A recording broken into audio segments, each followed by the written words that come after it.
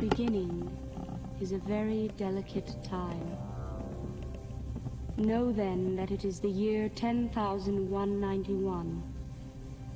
The known universe is ruled by the Padishah Emperor Shaddam IV, my father. In this time, the most precious substance in the universe is the spice melange. The spice extends life. The spice expands consciousness. The spice is vital to space travel. The Spacing Guild and its navigators, who the spice has mutated over 4,000 years, use the orange spice gas, which gives them the ability to fold space. That is, travel to any part of the universe without moving. Oh yes, I forgot to tell you.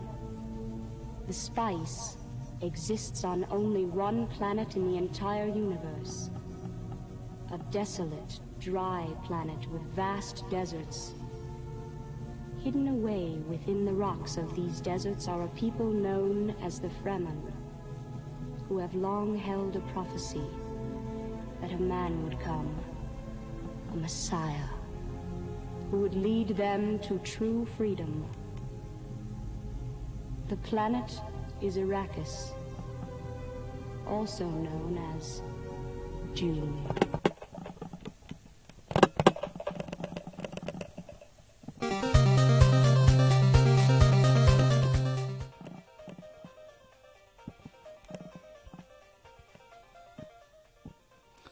Begin by simply listening, slow down, see just how peaceful today can be.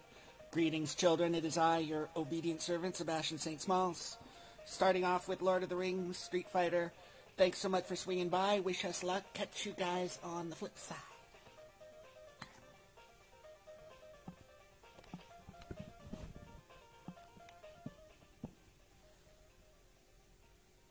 An unexpected party.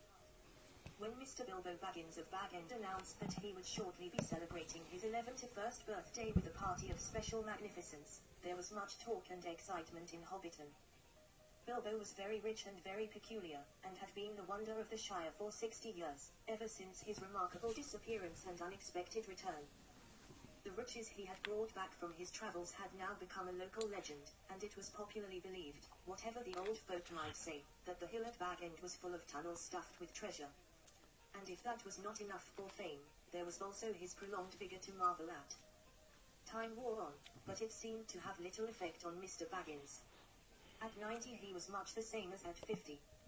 At 99 they began to call him _well_preserved, but _unchanged would have been nearer the mark. There were some that shook their heads and thought this was too much of a good thing. It seemed unfair that anyone should possess, apparently, perpetual youth as well as, reputedly, inexhaustible wealth.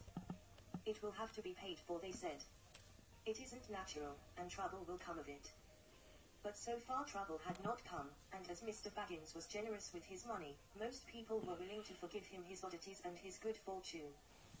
He remained on visiting terms with his relatives, except, of course, the Sackville Bagginses, and he had many devoted admirers among the hobbits of poor and unimportant families. But he had no close friends, until some of his younger cousins began to grow up. The eldest of these, and Bilbo's favorite, was young Frodo Baggins. When Bilbo was 99, he adopted Frodo as his heir, and brought him to live at Bag End, and the hopes of the Sackville Bagginses were finally dashed. Bilbo and Frodo happened to have the same birthday, the 22nd of September. "You had better come and live here, Frodo my lad," said Bilbo one day, "and then we can celebrate our birthday parties comfortably together." At that time Frodo was still in his _tweens as the hobbits called the irresponsible 20s between childhood and coming of age at 33. 12 more years passed. Each year the Bagginses had given very lively combined birthday parties at Bag End, but now it was understood that something quite exceptional was being planned for that autumn. Bilbo was going to be _11-111, a rather curious number and a very respectable age for a hobbit. The old Took himself had only reached 130, and Frodo was going to be _33, an important number, the date of his coming of age. Tongues began to wag in Hobbiton and Bywater, and rumour of the coming event travelled all over the Shire. The history and character of Mr. Bilbo Baggins became once again the chief topic of the conversation, and the older folk suddenly found their reminiscences in welcome demand. No one had a more attentive audience than old Ham Gandhi, commonly known as the Gaffer. He held forth at _the ivy bush _ a small inn on the Bywater Road, and he spoke with some authority, for he had tended the garden at Bag End for 40 years, and had helped old Holman in the same job before that. Now that he was himself growing old and stiff in the joints, the job was mainly carried on by his youngest son Gandhi. Both father and son were on very friendly terms with Bilbo and Frodo. They lived on the hill itself, in number 3 Backshot Road just below Bag End. A very nice well-spoken gentle hobbit is Mr. Bilbo, as I've always said, the Gaffer declared. With perfect truth, for Bilbo was very polite to him, calling him Master Handfast, and consulting him constantly upon the growing of vegetables in the matter of roots, especially potatoes. The Gaffer was recognized as the leading authority by all in the neighborhood, including himself. But what about this Jew that lives with him? Asked old Noakes of Bywater. Baggins is his name, but he's more than half a Brandybuck, they say. It beats me why any Baggins of Hobbiton should go looking for a wife away there in Buckland, where folks are so queer. And no wonder they're queer-foot in Daddy Two-Foot, the Gaffer's next-door neighbor, if they live on the wrong side of the Brandywine River, and right in the Old Forest. That's a dark bad place, if half the tales be true. You're right, Dad, said the Gaffer. Not that the Brandybucks of Buckland live _ the Old Forest, but they're a queer breed, seemingly. They fool about with boats on that big river, and that isn't natural. Small wonder that trouble came of it, I say. But be that as it may, Mr. Frodo is as nice a young hobbit as you could wish to meet. Very much like Mr. Bilbo, and in all the looks. After all, his father was a Baggins. A decent, respectable hobbit was Mr. Drogo Baggins. There was never much to tell of him, till he was drowned. Drowned, said several voices. They had heard this and other dark rumors before, of course, but hobbits have a passion for family history, and they were ready to hear it again. Well, so they say, said the Gaffer. You see, Mr. Drogo, you married poor Miss Cremina Brandybuck. She was our Mr. Bilbo's first cousin on the mother's side, her mother being the youngest of the oldest daughters, and Mr. Drogo was his second cousin. So Mr. Frodo is his first _ second cousin, once removed either way, as the saying is, if you follow me. And Mr. Drogo was staying at Brandy Hall with his father-in-law, old Master Bolbardon, as he often did after his marriage, he being partial to his victuals, and old Bolbardon keeping a mighty generous table. He went out boating on the Brandywine River, and he and his wife were drowned, and poor Mr. Frodo only a child and all. I've heard they went on the water after dinner in the moonlight, said old Noakes, and it was Drogo's weight has sunk the boat.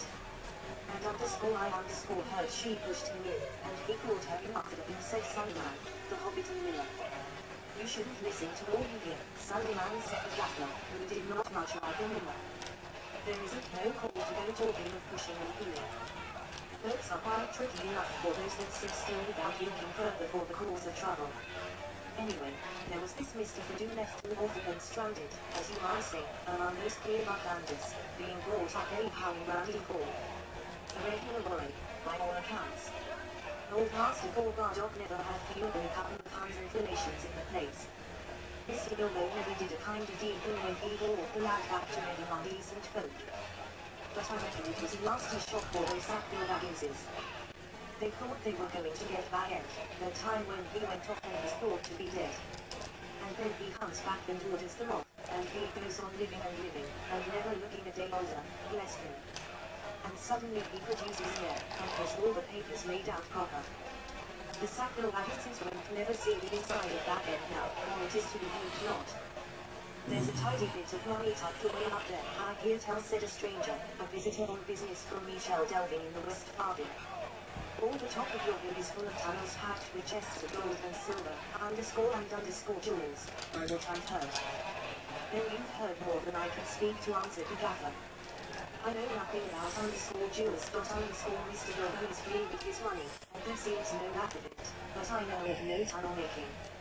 I saw Mr. Bilbo when he came back, a matter of 60 years ago, when I was a lad. I've not long prevented his old Holman from being my dad's cousin, but he had me up and back and helping him to keep folks from trampling and trespassing all over the garden while the sale was gone. And in the middle of it all, Mr. Bilbo comes up the hill with a pony and some mighty big bags and a couple of chests. I don't doubt they were mostly full of treasure he had picked up in foreign parts, where there'd be mountains of gold, they say, but there wasn't enough to build tunnels. But my lad son will know more about that. He's in and out of Bag End. Crazy about stories of the old days he is, and he listens to all Mr. Bilbo's tales. Mr. Bilbo has learned in his letters meaning no harm, mark you, and I hope no harm will come of it. Elves and dragons I says to him. Cabbages and potatoes are better for me and you. Don't go getting mixed up in the business of your betters, or you'll land in trouble too big for you I says to him. And I might say it to others, he added with a look at the stranger and the miller. But the gaffer did not convince his audience. The legend of Bilbo's wealth was now too firmly fixed in the minds of the younger generation of hobbits. But he has likely enough been adding to what he bought at first, argued the miller, voicing common opinion. He's often away from home. And look at the outlandish folk that visit him, dwarfs coming at night, and that old wandering conjurer, Gandalf, and all. You can say what you like, gaffer, but Bag End's a queer place, and its folk are queer.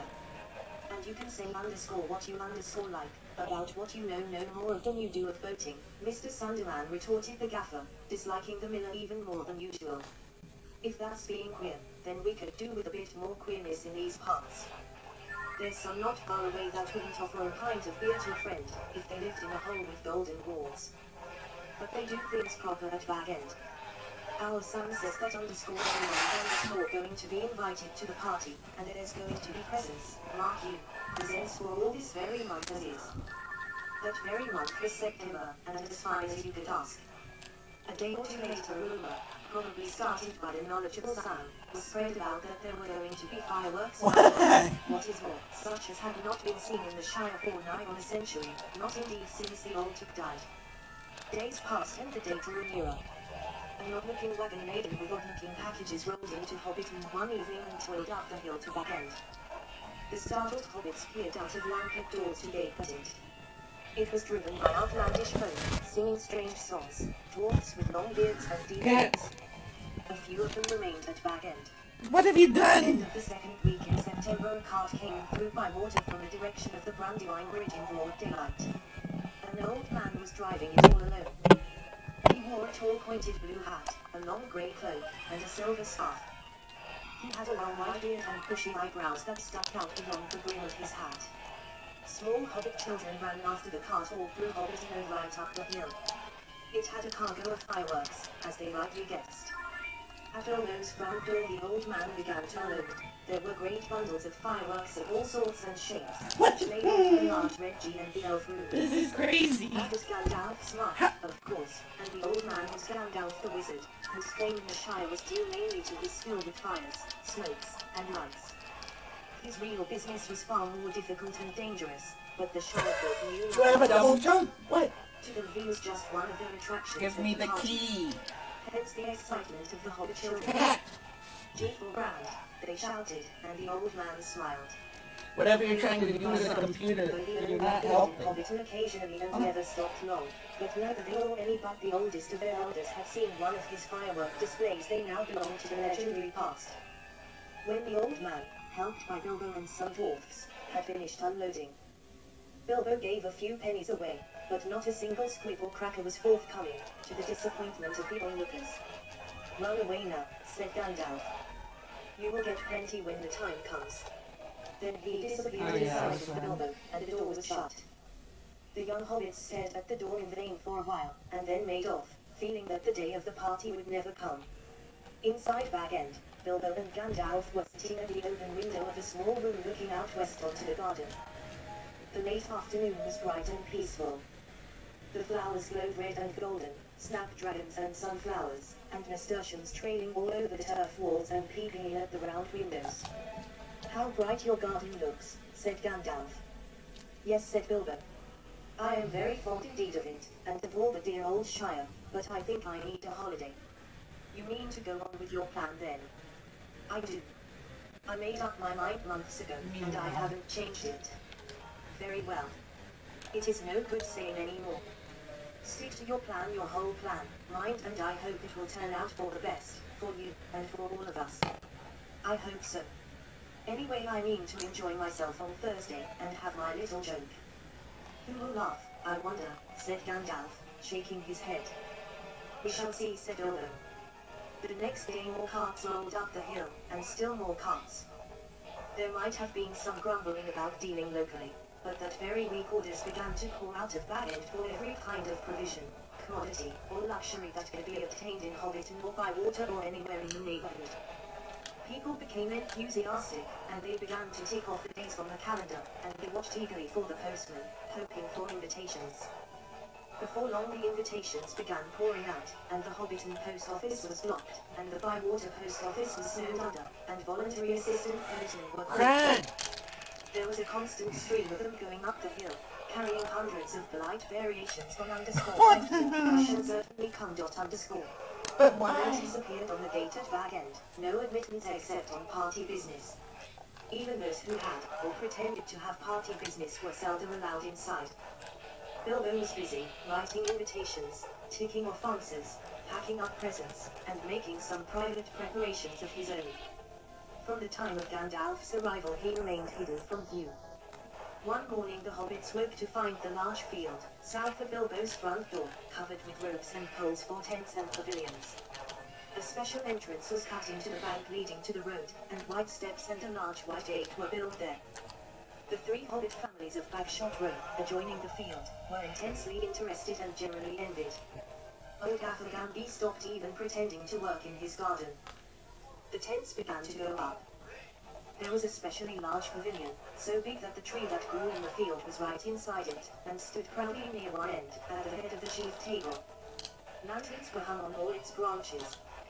More promising still, to the hobbit's mind, an enormous open-air kitchen was erected in the north corner of the field.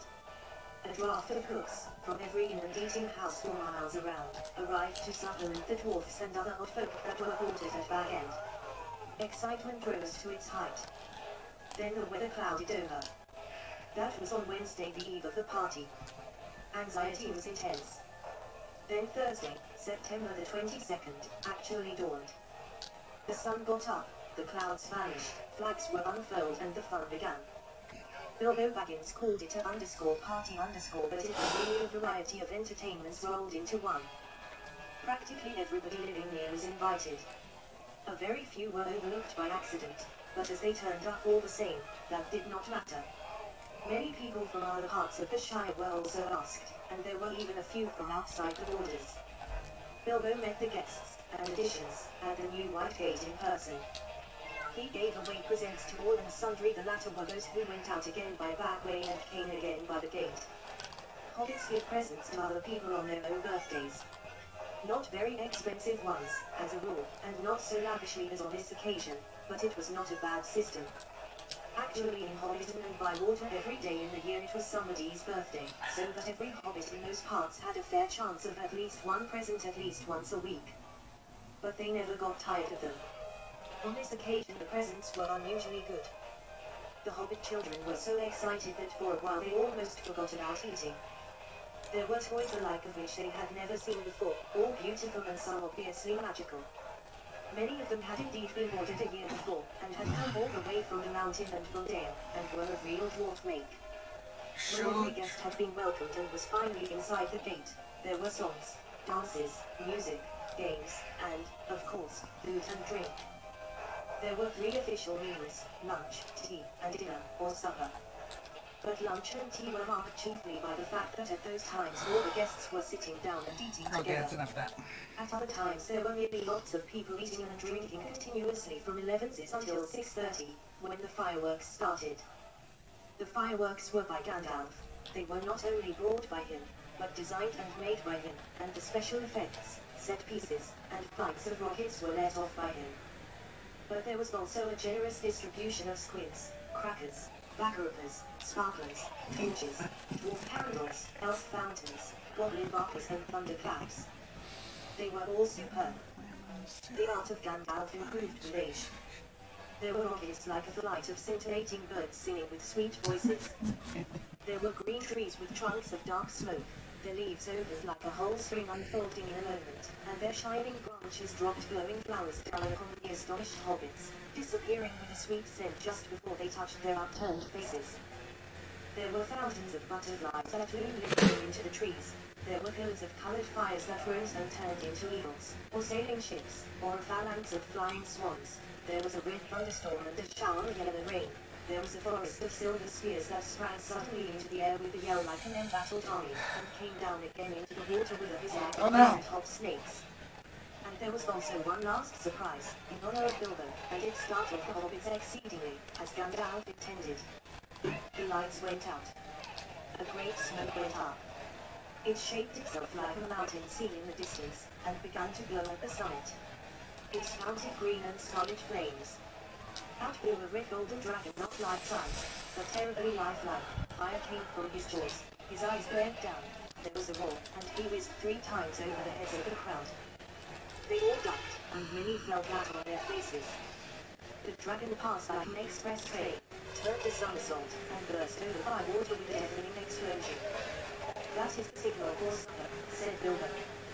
The pain and alarm vanished at once, and the prostrate hobbits leaped to their feet. There was a splendid supper for everyone, that is, except those invited to the special family dinner party. This was held in a great pavilion with the tree.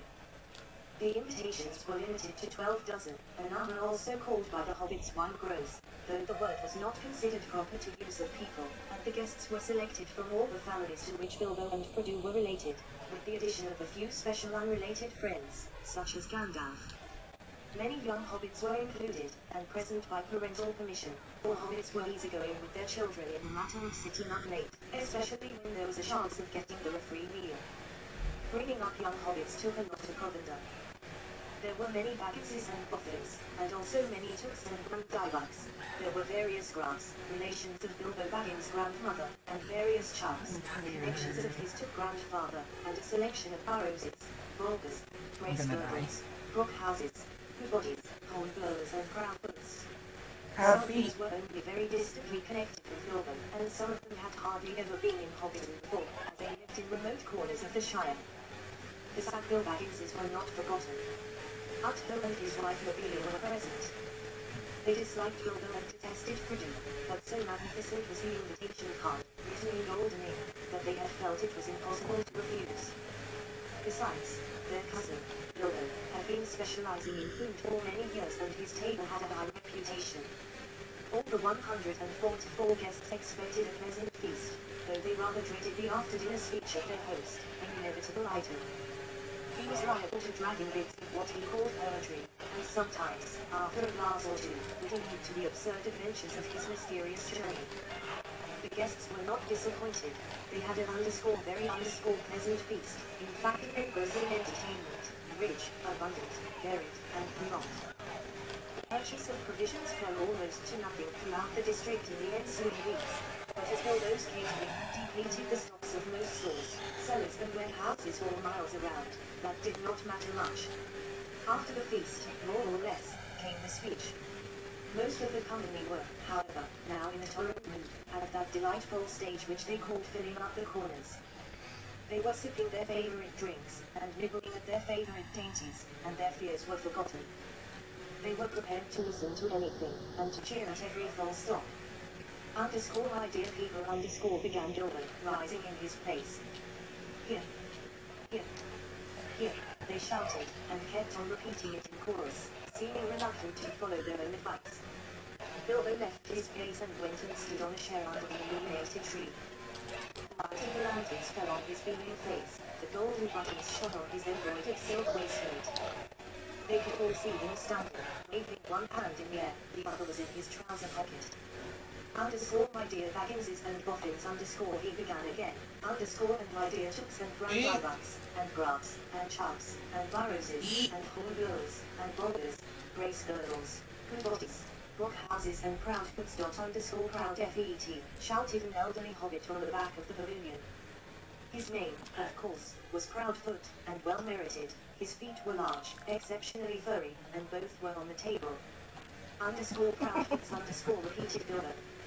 Also my Bruce Sackville Baggins is that I welcome back at last to Baggend. Today is my 111th birthday. I am 91 today. Ray. Hooray! Many happy returns, they shouted, and they hammered joyously on the tables. Bilbo was doing splendidly. This was the sort of stuff they liked, short and obvious. I hope you are all enjoying yourselves as much as I am. Deafening cheers. Cries of yes and no. Noises of trumpets and horns, pipes and flutes, and other musical instruments. There were, as has been said, many young hobbits present. Hundreds of musical crackers had been pulled. Most of them bore the marked day on them, which did not convey much to most of the hobbits, but they all agreed they were marvelous crackers. They contained instruments, small, but of perfect make and enchanting tones. Indeed, in one corner some of the young Dicks and Brandybucks, supposing Uncle Bilbo to be finished, since he had plainly said all that was necessary, now got up an impromptu orchestra, and began a merry dance tune. Master Edward took and Bruce the minute Brandybuck got on the table and with bells in their hands began to dance the Swing-a-Ring, a pretty dance, but rather vigorous. But Bilbo had not finished. Seizing a horn from the youngster nearby, he blew 3 loud hoots. The noise subsided. I shall not keep you long, he cried. Cheers from all the assembly. I have called you all together for a purpose. Something in the way that he said this made an impression. There was almost silence, and 1 or 2 of the Dicks pricked up their ears. Indeed, for 3 purposes. First of all, to tell us that 71 years is too short a time to live among such excellent and admirable hobbits. Tremendous outburst of approval. I don't know half of you half as well as I should like, and I like less than half of you half as well as you deserve. This was unexpected and rather difficult. There was some scattered clapping, but most of them were trying to work it out and see if it came to a compliment. Secondly, to celebrate my birthday. Cheers again. I should say, our birthday. For it is, of course, also the birthday of my own nephew, Frodo. He comes of age and into his inheritance today. Some perfunctory clapping by the elders, and some loud shouts of Frodo. Frodo. Jolly old Frodo from the juniors. The Sackville Baggins scowled, and wondered what was meant by coming into his inheritance. Together we score 144. Your numbers were chosen to fit this remarkable total. 1 gross, if I may use the expression. No cheers. This was ridiculous. Many of his guests, and especially the Sackville Bagginses, were insulted, feeling sure they had only been asked to fill up the required number, like with 0 package. 1 gross, indeed. Vulgar expression. It is also, if I may be allowed to refer to ancient history, the anniversary of my Bible by Baroness Gandalf on long name, though the fact that it was my birthday slipped my memory on that occasion. I was only 51 then, and birthdays did not seem so important. The banquet was very splendid, however, though I had a bad cold at the time, I remember, and could only say that you very much. I now repeated it all correctly. Thank you very much for coming to my little party. They all feared that a song or some poetry was now imminent, and they were getting bored. Why couldn't he stop talking and let them drink his health? But Bilbo did not sing or recite. He paused for a moment. Oh my gosh, this is art imitating life, isn't it? He said, I wish to make an announcement. He spoke his last words so loudly and subtly that everyone sat up who still could. Leave the lion alone! As I said, 71 years is far too short a time to spend among you. This is the end. I am going. I am leaving now. Goodbye. He stepped down and vanished. There was a blinding flash of light, and the guests all blinked. When they opened their eyes, Bilbo was nowhere to be seen. 144 flabbergasted hobbits sat back speechless. Old Odo Proudfoot removed his feet from the table and stamped. Then there was a dead silence, until suddenly, after several deep breaths, every Baggins, Pippin Took, Brandybuck, Grub, Chuck, great. Bolger, Gracegirdle, Brockhouse, Peabody, Hornblower, and Proudfoot began to talk at once. It was generally agreed that the joke was in very bad taste, and more food and drink were needed to cure the guests of shock and annoyance. He's mad. I always said so was probably the most popular comment. Even the Tooks, with a few exceptions, thought Bilbo's behavior was absurd. For the moment most of them took it for granted that his disappearance was nothing more than a ridiculous prank. But old Rory Grandeybrother was not so sure. Neither aged nor the enormous dinner had clouded his wits, and he said to his daughter-in-law, Esmeralda, "There's something fishy in this, my dear. I believe that mad Baggins is off again. Silly old fool. But why worry? He hasn't taken the victuals with him." He called loudly to Frodo to send the wine round again. But he was the only one present who had said nothing. For some time he had sat silent beside Bilbo's empty chair and ignored all the remarks and questions. He'd enjoyed the show, of course, even though he had been in the way. He had difficulty in keeping from laughter at the indignant surprise of guests. But at the same time he felt deeply troubled. He realized suddenly that he loved the old Hobbit theory. Most of the guests went on eating and drinking and discussing Bilbo Baggins' oddities, past and present, but the Sackville Bagginses had already departed in wrath. Frodo did not want to have any more to do with the party. He gave orders for more wine to be served. Then he got up and drained his own glass silently to the health of Bilbo and slipped out into the room. As for Bilbo Baggins, even while he was making his speech, he had been fingering the golden ring in his pocket. Best of 3, this is ridiculous. As he stepped down, he slipped it on his finger, and he was never seen by any Hobbiton again. He walked briskly back to his hole, and stood for a moment listening with a smile to the din in the pavilion and to the sounds of merry-making in other parts of the field. Then he went in. He took off his party clothes, folded up and wrapped into paper his embroidered silk waistcoat, and put it away. Then he put on quickly some old untidy garments, and fastened round his waist a worn leather belt. On it he hung a short sword in a battered black leather stand. From a locked drawer, smelling of mothballs, he took out an old cloak and hood. They had been locked up as if they were very precious, but they were so patched and weather-stained that their original color could hardly be guessed. It might have been dark green. They were rather too large for him. He then went into his study, and put a large strong box out a bundle wrapped in old cloths, and a leather-bound manuscript, and also a large bulky envelope. The broken bundle he stuffed into the top of the heavy bag that was standing there, already nearly full. Into the envelope he slipped his golden ring, and its fine chain, and then sealed it, and addressed it to Frodo. At first he put it on the mantelpiece, but suddenly he removed it and stuck it in his pocket. At that moment the door opened and Gandalf came quickly in. "Hello," said Bilbo. "I wondered if you would turn up." "I am glad to find you visible," replied the wizard, sitting down in a chair. "I wanted to catch you and have a few final words. I suppose you feel that everything has gone off splendidly and according to plan." "Yes, I do," said Bilbo. "Though that flash was surprising, it quite startled me, let alone the others. A little addition of your own, I suppose." "It was. You have wisely kept that ring secret all these years, and it seemed to me necessary to give your guests something else that would seem to explain your sudden vanishment. And would spoil my joke. You are an interfering old busybody," laughed Bilbo, "but I expect you know best, as usual." "I do think I know anything. But I don't feel too sure about this whole affair. It has now come to the final point. You have had your joke, and alarmed or offended most of your relations, and given the whole Shire something to talk about for 9 days, or 99 more likely. Are you going any further?" "Yes, I am. I feel I need a holiday, a very long holiday, as I have told you before. Probably a permanent holiday. I don't expect I shall return. In fact, I don't mean to, and I have made all arrangements. I am old, Gandalf. I don't look it, but I am beginning to feel it in my heart of hearts. Well preserved indeed," he snorted. "Why, I feel all thin, sort of stretched if you know what I mean, like butter that has been scraped over too much bread. That can't be right.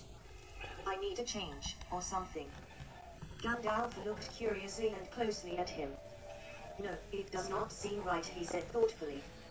"No, after all I believe your plan is probably the best. Well, I've made up my mind, anyway.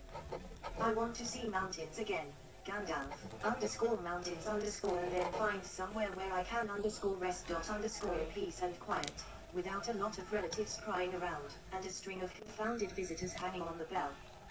I might find somewhere where I can finish my book. I have thought of a nice ending for What it. about Underscore, and he lived happily ever after to the here? end of How his do I... days. Underscore. Gandalf laughed. I hope he will. But nobody will read the book, however it ends. Oh, they may, in years to come. Frodo has read some already, as far as it has gone. You keep an eye on Frodo, won't you? Yes, I will too, eyes, as often as I can spare them. He would come with me, of course, if I asked him. In fact, he offered to once, just before the party. But he does not really want to, yet. I want to see the wild country again before I die, and the mountains, but he is still in love with the Shire, with woods and fields and little rivers. He ought to be comfortable here. I am leaving everything to him, of course, except a few ornaments. I hope he will be happy, when he gets used to being on his own. It's time he was his own master now. Everything, said Gandalf. The ring as well. You agreed to that, you remember? Well, yes, I suppose so, Sam Bilbo. Where is it? In an envelope, if you must know, said Bilbo impatiently. There on the mantelpiece. Well, no. Here it is in my pocket. He hesitated. Isn't that odd now, he said softly to himself. Yet after all, why not? Why shouldn't it stay there? Gandalf looked again very hard at Bilbo, and there was a gleam in his eyes. I think, Bilbo, he said quietly, I should leave it behind. Don't you want to? Well, yes and no. Now it comes to it, I don't like parting with it at all, I may say. And I don't really see why I should. Why do you want me to? He asked, and a curious change came over his voice. It was sharp with suspicion and annoyance. You are always badgering me about my ring, but you have never bothered me about the other things that I got on my journey. No, but I had to badger you, said Gandalf. I wanted the truth. It was important. Magic rings are, well, magical, and they are rare and curious. I was professionally interested in your ring, you may say, and I still am.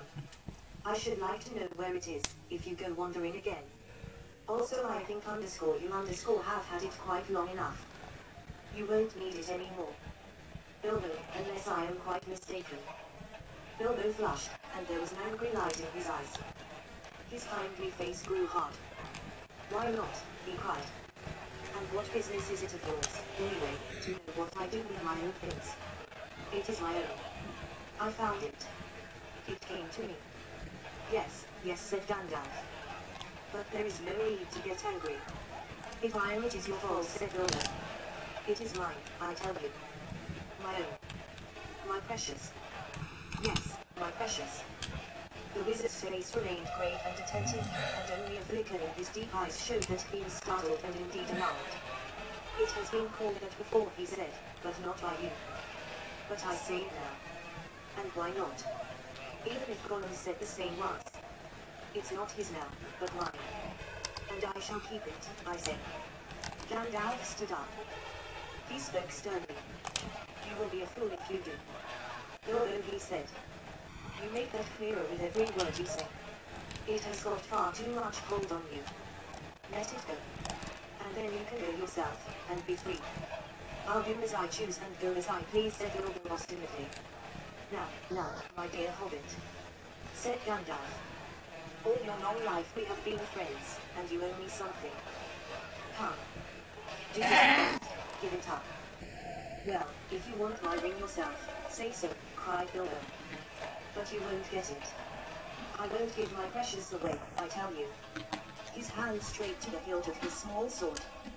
Gandalf's eyes flashed. It will be my turn to get angry soon, he said. If you say that again, I shall. Then you will see Gandalf the Grey uncloaked. He took a step towards the Hobbit, and he seemed to grow tall and menacing. His shadow filled the little room. Bilbo backed away to the wall, breathing hard, his hand clutching at his pocket. They stood for a while facing one another, and the air of the room tingled. Gandalf's eyes remained bent on the Hobbit. Slowly his hands relaxed, and he began to tremble. I don't know what has come over you, Gandalf, he said. You have never been like this before. What is it all about? It is mine, isn't it? I found it, and Gollum would have killed me if I hadn't edited it. I'm not a thief, whatever he said. I have never called you one, Gandalf answered. And I am not one either. I am not trying to rob you, but to help you. I wish you would trust me, as you used. He turned away, and the shadow passed. He seemed to dwindle again to an old grey man, bent and troubled. Bilbo drew his hand over his eyes. I am sorry, he said. But I felt so queer. And yet it would be a relief in a way not to be bothered with it anymore. It has been so growing on my mind lately. Sometimes I have felt it was like an eye looking at me. And I am always wanting to put it on a discipline, don't you know, wondering if it is safe, and pulling it out to make sure. I tried locking it up, but I found I couldn't rest without it in my pocket. I don't know why. And I don't seem able to make up my mind. Don't trust mine, said Gandalf. It is quite made up. Go away and leave it to hand. Stop possessing it. Give it to Frodo, and I will look after him. Bilbo stood for a moment tense and undecided. Presently he sighed. All right, he said with an effort. I will. Then he shrugged his shoulders, and smiled rather ruefully. After all, that's what this party business was all about, really, to give away lots of birthday presents, and somehow make it easier to give it away at the same time. It hasn't made it any easier in the end, but it would be a pity to waste all my preparations.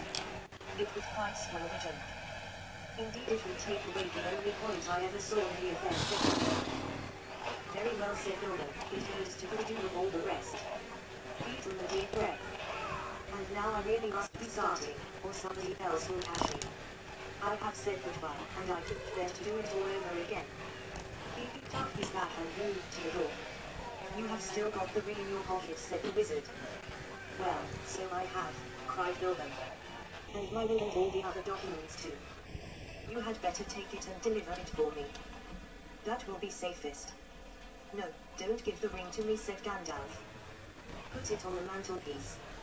It will be safe enough there, till Frodo comes. I shall wait for him.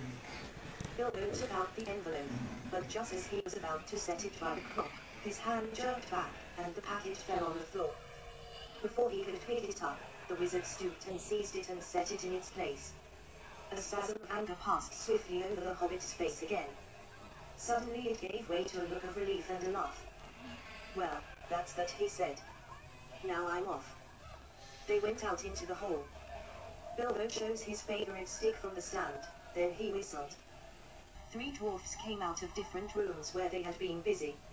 Is everything ready? Asked Bilbo. Everything packed and labeled. Everything, they answered. Well, let's start then. He stepped out of the front door. It was a fine night, and the black sky was dotted with stars. He looked up, sniffing the air. What fun! What fun to be off again, off on the road with dwarfs. This is what I have really been longing for years. Goodbye, he said, looking at his old home and bowing to the door. Goodbye, Gandalf. Goodbye, for the present, Bilbo. Take care of yourself. You are old enough, and perhaps wise enough. Take care. I don't care. Don't you worry about me. I am as happy now as I have ever been, and that is saying a great deal. But the time has come. I am being swept off my feet at last, he added, and then in a low voice, as if to himself, he sang softly in the dark. The road goes ever on and on. Down from the door where it began. Now far ahead the road has gone. And I must follow, if I can. Pursuing it with eager feet. Until it joins some larger way. Where many paths and errands meet. And whither then? I cannot say. He paused, silent for a moment. Then without another word he turned away from the lights and voices in the fields and tents, and followed by his 3 companions went round into his garden, and trotted down the long sloping path. He jumped over a low place in the hedge at the bottom, and took to the meadows, passing into the night like a rustle of wind in the grass. Gandalf remained for a while staring after him into the darkness. Goodbye, my dear Bilbo, until our next meeting, he said softly and went back indoors. Frodo came in soon afterwards, and found him sitting in the dark, deep in thought. Has he gone? He asked. Yes, answered Gandalf. He has gone at last.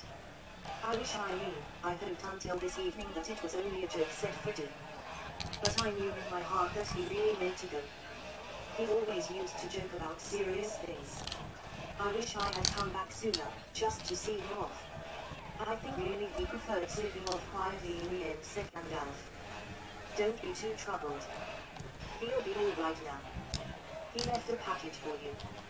There it is. Frodo took the envelope from the mantelpiece, and glanced at it, but did not open it. You will find his will and all the other documents in there, I think, said the wizard. You are the master of Bag End now. And also, I fancy, you will find a golden ring. The ring, exclaimed Frodo. Has he left me that? I wonder why. Still, it may be useful. It may, and it may not, said Gandalf. I should not make use of it, if I were you. But keep it secret, and keep it safe. Now I am going to bed. As master of Bag End, Frodo felt it his painful duty to say goodbye to the guests. Rumors of strange events had by now spread all over the field, but Frodo would only say no doubt everything will be cleared up in the morning . About midnight carriages came for the important folk.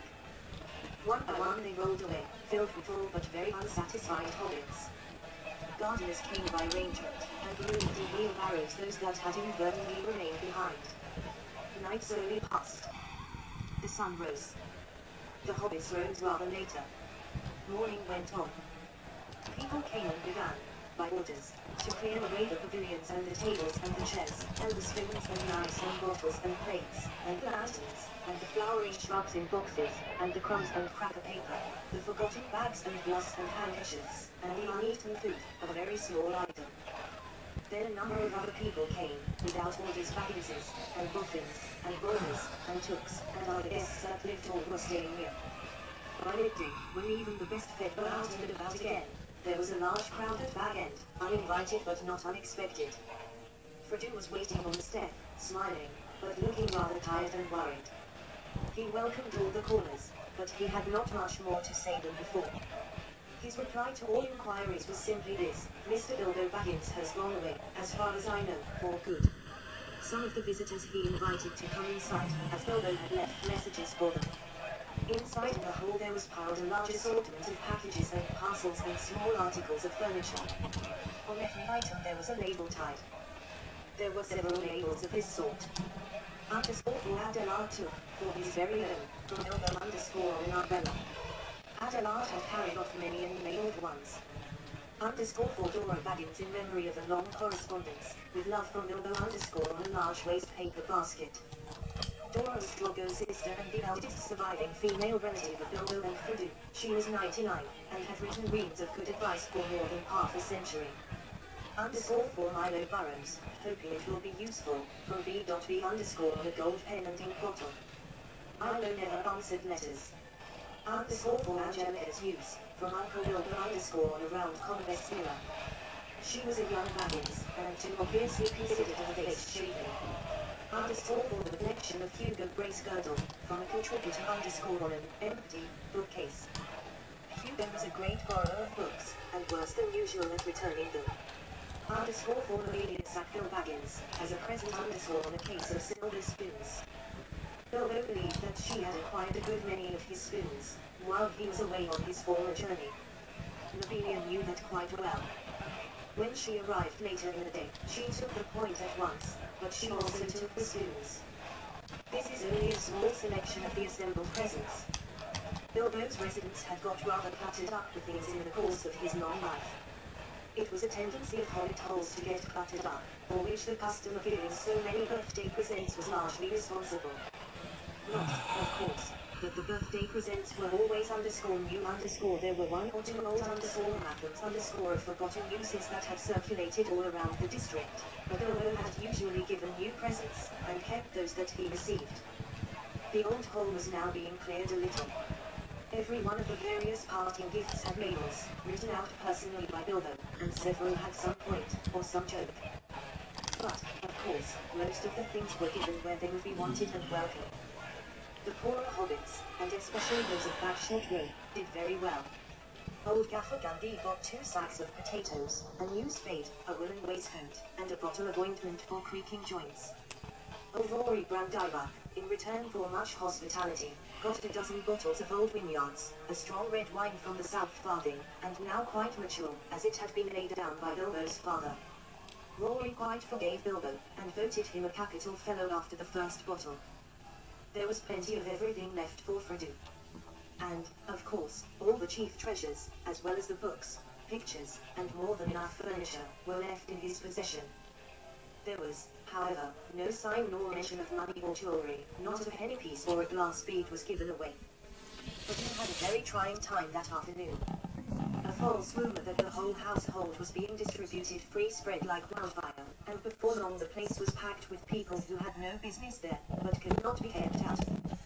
Labels got torn off and mixed, and quarrels broke out. Some people tried to do swaps and deals in the hall, and others tried to make underscore of underscore with minor items not addressed to them, or with anything that seemed unwanted or unwatched. The road to gate was blocked with barrows and handcarts.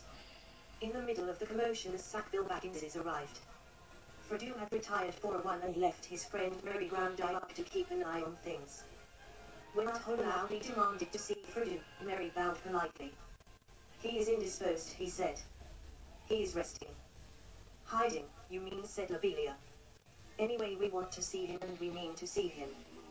Just go and tell him so." Merry left them a long while in the hall, and they had time to discover their parting gift of spoons.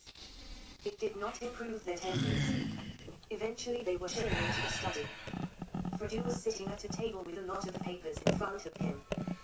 He looked indisposed to see Sackville Bagginses at any rate, and he stood up, fidgeting with something in his pocket. But he spoke quite politely. The Sackville Bagginses were rather offensive. They began by offering him bad bargain prices, as between friends, for various valuable and unlabeled things. When Frodo replied that only the things specially directed by Bilbo were being given away, they said the whole affair was very fishy. "Only one thing is clear to me," said Utho, "and that is that you are doing exceedingly well out of it. I insist on seeing the will." Utho would have been no loser, but for the adoption of Frodo. He read the will carefully and snorted.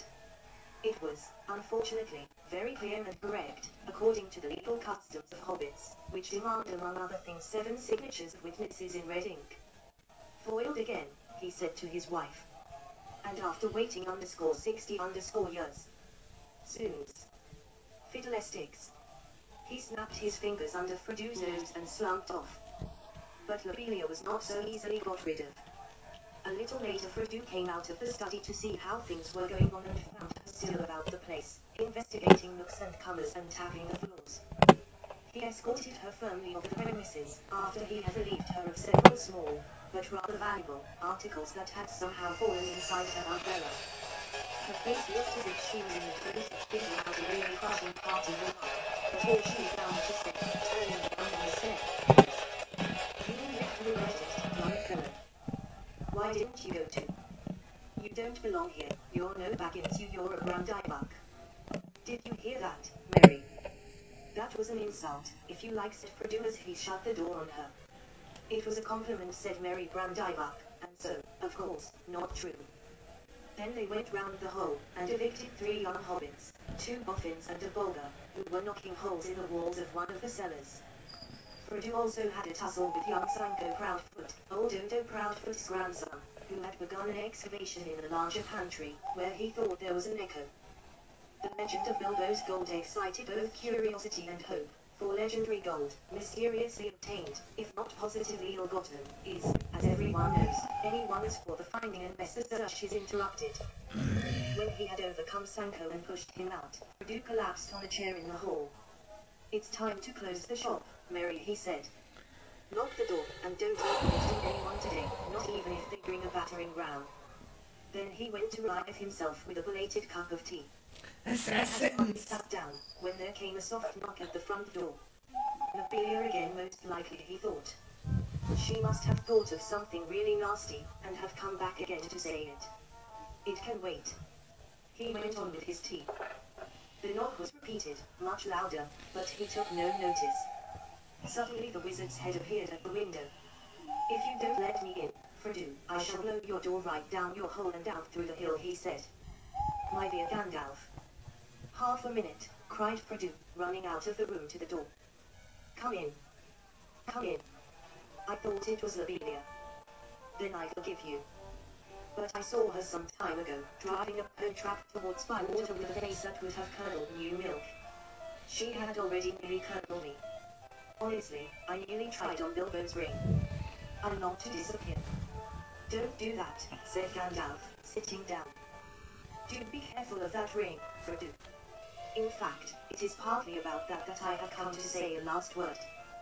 Well, what about it? What do you know already? Only what Bilbo told me.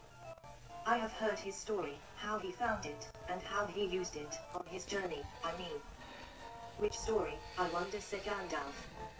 Oh, not what he told the dwarfs and put in his book, said Frodo. He told me the true story soon after I came to live here. He said you had pestered him till he told you, so I had better know too. No secrets between us, Frodo, he said, but they are not to go any further. It's mine anyway.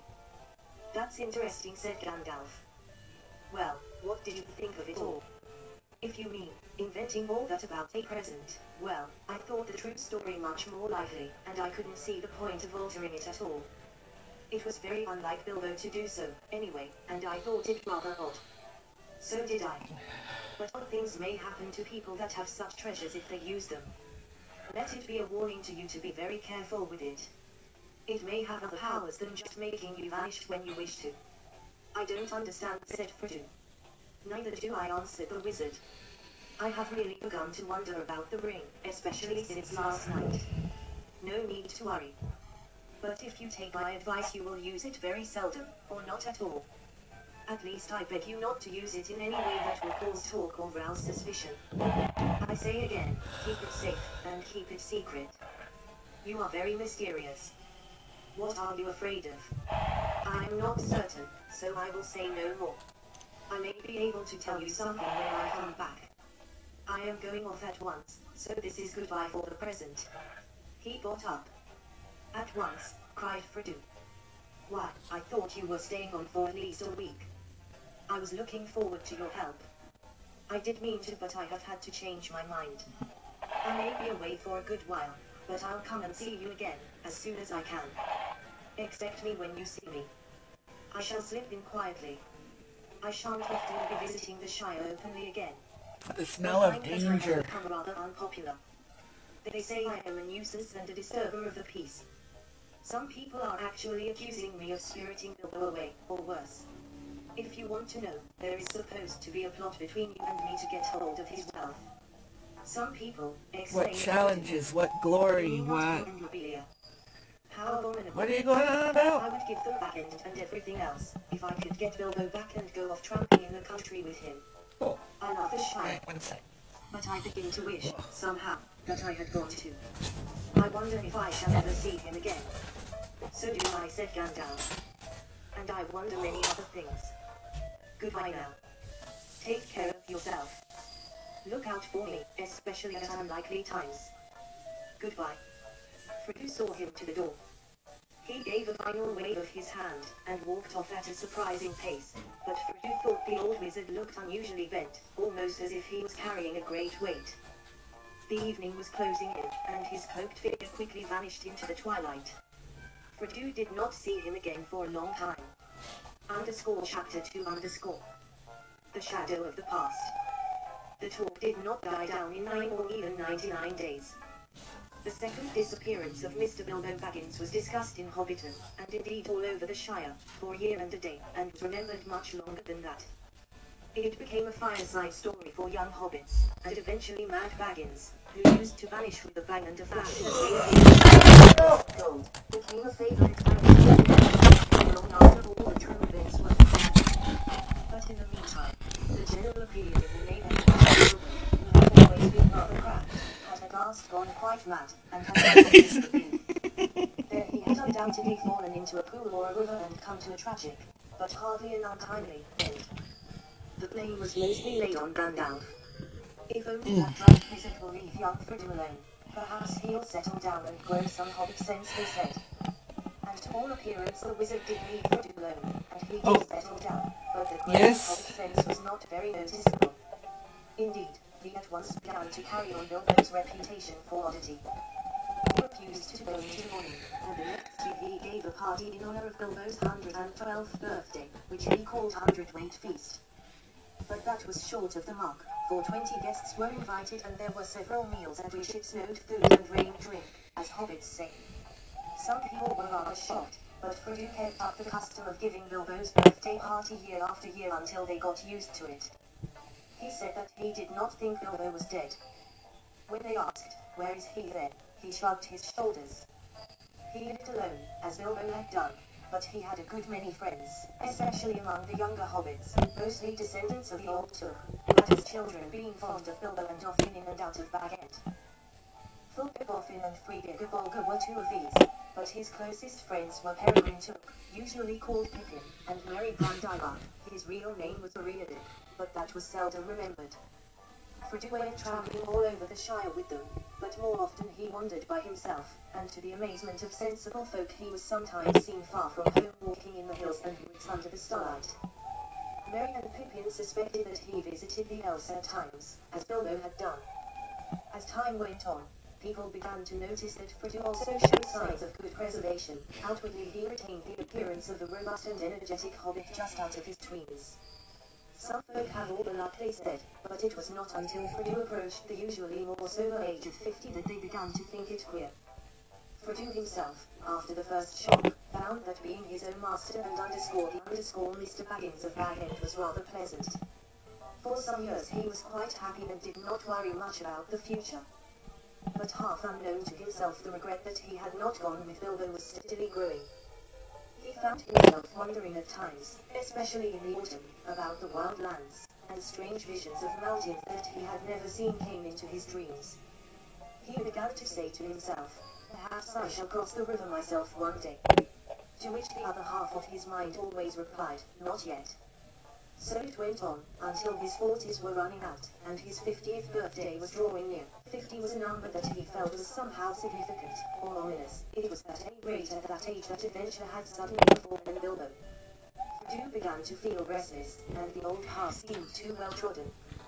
He looked at maps, and wondered what lay beyond their edges. Maps made in the Shire showed mostly white spaces beyond its borders. He took to wandering further afield and more often by himself, and Merry and his other friends watched him anxiously. Often he was seen walking and talking with the strange wayfarers that began at this time to appear in the Shire. There were rumors of strange things happening in the world outside, and as Gandalf had not at that time appeared or sent any message for several years, Frodo gathered all news. Oh shoot. The elves, who seldom walked in the Shire, could now be seen passing westward through the woods in the evening, passing and not returning, but they were leaving Middle-earth and were no longer concerned with its troubles. There were, however, dwarfs on the road in unusual numbers. The ancient east-west road ran through the Shire to its end at the Grey Havens, and dwarfs had always used it on their winter mines in the Blue Mountains. They were the hobbits' chief source of news from distant parts if they wanted any, as a rule dwarfs said little and hobbits asked no more. But now Frodo often met strange dwarfs of far countries, seeking refuge in the west. They were troubled, and some spoke in whispers of the enemy and of the land of Mordor. That name the hobbits only knew legends of the dark past, like a shadow in the background of their memories, but it was ominous and disquieting. It seemed that the evil power in Mirkwood had been driven out by the White Council only to reappear in greater strength in the old strongholds of Mordor. The Dark Tower had been rebuilt, it was said. From there the power was spreading far and wide, and away far east and south there were wars and growing fear. Wars were multiplying again in the mountains. Trolls were abroad, no longer dull-witted, but cunning and armed with dreadful weapons. And there were murmured hints of creatures more terrible than all these, but they had no name. Little of all this, of course, reached the ears of ordinary hobbits. But even the deafest and most stay-at-home began to hear queer tales, and those whose business took them to the borders saw strange things. The conversation in _the Green Dragon _at Bywater, one evening in the spring of Frodo's 50th year, showed that even in the comfortable heart of the Shire rumors had been heard, though most hobbits still laughed at them. Sam Gamgee was sitting in one corner near the fire, and opposite him was Ted Sanderman, the miller's son, and there were various other rustic hobbits listening to their talk. Queer things you do here these days, to be sure, said Sam. Ah, said Ted, you do, if you listen. But I can hear fireside tales and children's stories at home, if I want to. No doubt you can, retorted Sam, and I dare say there's more truth in some of them than you reckon. Who invented the stories anyway? Take dragons now. No thank ye, said Ted, I won't. I heard tell of them when I was a youngster, but there's no call to believe in them now. There's only one dragon in Bywater, and that's Green said, getting a general laugh. All right, said Sam, laughing with the rest. But what about these tree men, these giants, as you might call them? They do say that one bigger than a tree was seen up away beyond the North Moors not long back. Who's underscore they underscore? My cousin Hal, for one. He works for Mr. Boffin at Overhill and goes up to the North Farthing for the hunting. He underscore saw underscore one. Says he did, perhaps. Your Hal's always saying he's seen things, and maybe he sees things that ain't there. But this one was as big as an elm tree, and walking 7 yards to a stride, if it was an inch. Then I bet it wasn't an inch. What he saw underscore... Am I supposed to see what that says? That is not. But this one was underscore walking underscore... Why is the screen so small? ...an elm tree on the North Moors. Then Hal can't have seen one, said Ted. There was some laughing and clapping. The audience seemed to think that Ted had scored a point. All the same, said Sam, you can't deny that others besides our Holdfast have seen queer folk crossing the Shire, crossing it. Mind you, there are more that are turned back at the borders. The Bounders have never been so busy before. And I've heard tell that elves are moving west.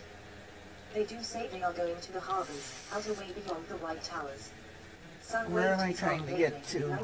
Where am I? How far it was to the sea, past the old towers beyond the western borders of the Shire.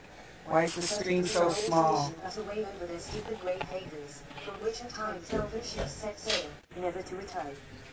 They are sailing, sailing, sailing over the sea. They are going into the west and leaving us, said Sam, half chanting the words, shaking his head sadly and sorrowing. But Ted laughed. Well, that isn't anything new, if you believe the old tales. And I don't see what it matters to me or you. Let them sail. But I warrant you haven't seen them, nor anyone else in the Shire. Well, I don't know, said Sam thoughtfully. He believed he had once seen an elf in the woods, and still hoped to see more one day. Of all the legends that he had heard in his early years, such fragments of tales and half-remembered stories about the elves as a Hobbiton knew, had always moved him most deeply. There are some, even in these parts, as know the fair folk and get news of them, he said. There's Mr. Baggins now, that I work for. He told me that they were sailing and he knows a bit about elves. And old Mr. Bilbo knew more, menace the talk I had with him when I was a little lad. Oh, they're both cracked, said Ted. Leastways old Bilbo was cracked, and Frodo's cracking. If that's where you get your news from, you will never want for moonshine. Well, friends, I'm off home. Your good health. He drained his mug and went out noisily. Sam sat silent and said no more. He had a good deal to think about. For one thing, there was a lot to do up in the back end garden, and he would have a busy day tomorrow, if the weather cleared. The grass was growing fast. But Sam had more on his mind than gardening. After a while he sighed, and got up and went out. It was early April and the sky was now clearing after heavy rain. The sun was down, and a cool pale evening was quietly fading into night. He walked home under the early stars through Hobbiton and up the hill, whistling softly and thoughtfully. It was just at this time that Gandalf reappeared after his long absence. For 3 years after the party he had been away. Then he paid Frodo a brief visit, and after taking a good look at him he went off again. During the next year or two he had turned up fairly often, coming unexpectedly after dusk, and going off without warning before sunrise. He would not discuss his own business and journeys, and seemed chiefly interested in small news about Frodo's health and doings. Then suddenly his visits had ceased. It was over 9 years since Frodo had seen or heard of him, and he had begun to think that the wizard would never return and had given up all interest in hobbits. But that evening, as Sam was walking home and twilight was fading, there came the once familiar tap at a sudden ear. Frodo welcomed his old friend with surprise and great delight. They looked hard at one another. "Albany," said Gandalf. "You look the same as ever, Frodo." "So do you," Frodo replied, but secretly he thought that I don't Gandalf remember looked where a I little went. more careworn. He pressed him for news of himself and of the wide world, and soon they were deep in talk, and they stayed up far into the night. Next morning after a late breakfast, the wizard was sitting with Frodo by the open window of the study. A bright fire was on the hearth, but the sun was warm, and the wind was in the south. Everything looked fresh, and the new green of spring was shimmering in the fields and on the tips of the trees' fingers.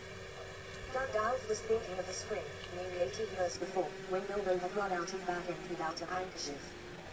His hair was perhaps whiter than it had been then, and his beard and eyebrows were perhaps longer, and his face more lined with care and wisdom, but his eyes were as bright as ever, and he smoked and blew cigarettes with the same vigor and delight. He was smoking now in silence, for Frodo was sitting still, deep in thought. Even in the light of morning he felt the dark shadow of the tidings that Gandalf had brought. At last he broke the silence. "Last night you began to tell me strange things about my ring, Gandalf," he said. "And then you stopped, because you said that such matters were best left until daylight. Don't you think you had better finish now? You say the ring is dangerous, far more dangerous than I guess." "In what way?" "In many ways," answered the wizard. "It is far more powerful than I ever dared to think at first. So powerful that in the end it would utterly overcome anyone of mortal race who possessed it. It would possess him. In region long ago many elven rings were made, magic rings as you call them, and they were, of course, of various kinds, some more potent and some less. The lesser rings were only essays in the craft before it was full grown, and to the elven smiths they were trifles yet still to my mind dangerous for mortals. But the great rings, the rings of power, they were perilous. A mortal, Frodo, who keeps one of the great rings, does not die, but he does not grow or obtain more life. He merely continues, until at last every minute is a weariness. And if he often uses the ring to make himself invisible, he he becomes in the end invisible permanently, and walks in the twilight under the eye of the dark power that rules the rings. Yes, sooner or later, if he is strong or well-meaning to begin with, but neither strength nor good purpose will last, sooner or later the dark power will devour him." "How terrifying," said Frodo. There was another long silence. The sound of Sam Gundy cutting the lawn came in from the garden. "How long have you known this?" asked Frodo at length. "And how much did Bilbo know?" "Bilbo knew no more than he told you, I am sure," said Gandalf. "He would certainly never have passed on to you anything that he thought would be a danger, even though I promised to look after you. He thought the ring was very beautiful, and very useful at need, and if anything was wrong or queer, it was himself. He said that it was growing on his mind, and he was always worrying about it, but he did not suspect that the ring itself was to blame. Though he had found out that the thing needed looking after, it did not seem always of the same size or weight, it shrank or expanded in an odd way, and might suddenly slip off a finger where it had been tight. Yes, he warned me of that in his last letter," said Frodo, "so I have always kept it on its chain." "Very wise," said Gandalf.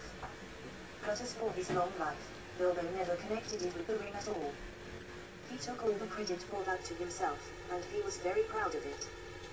Though he was getting restless and uneasy. Thin and stretched he said. A sign that the ring was getting control.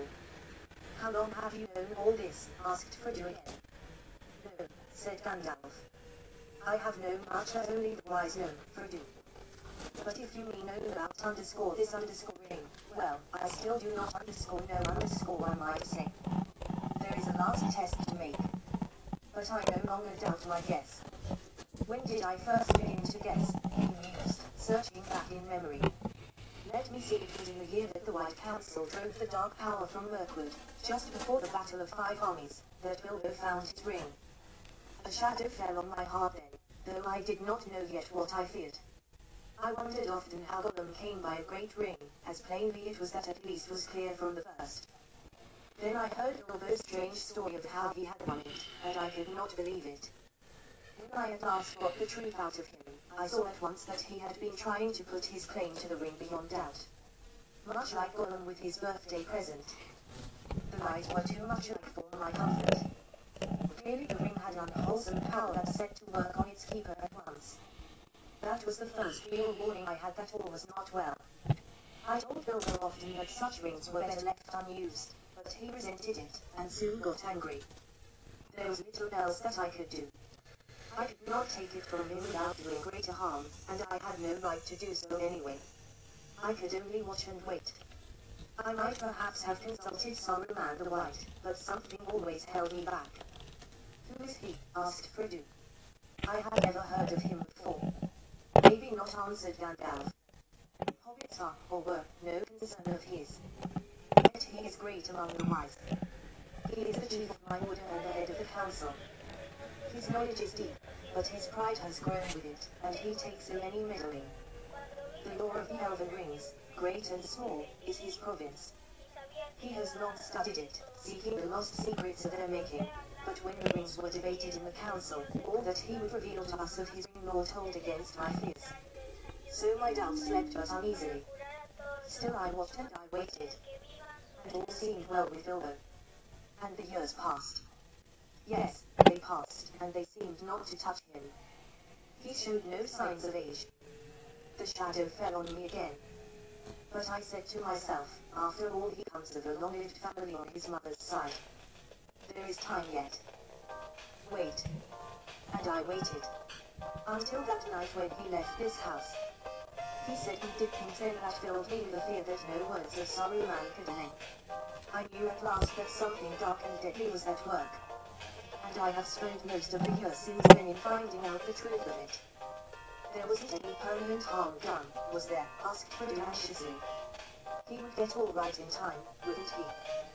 Be able to rest in peace, I mean. He felt better at once, said Gandalf. But there is only one power in this world that knows all about the rings and their effects, and as far as I know there is no power in the world that knows all about hobbits. Among the wise I am the only one that goes in for hobbit lore, an obscure branch of knowledge, but full of surprises. Soft as butter they can be, and yet sometimes as tough as old tree roots. I think it likely that someone possesses the rings far longer than most of the wise would believe. I don't think you need worry about Bilbo. Of course, he possessed the ring for many years, and used it, so it might take a long while for the influence to wear off before it was safe for him to see it again, for instance. Otherwise, he might live on for years, quite happily, just stop as he was when he parted with it. For he gave it up in the end of his own accord, an important point. No, I was not troubled about dear Bilbo anymore, once he'd let the thing go. It is for _you_ that I feel responsible. Ever since Silver left I have been deeply concerned about you, and about all these charming, absurd, helpless hobbits.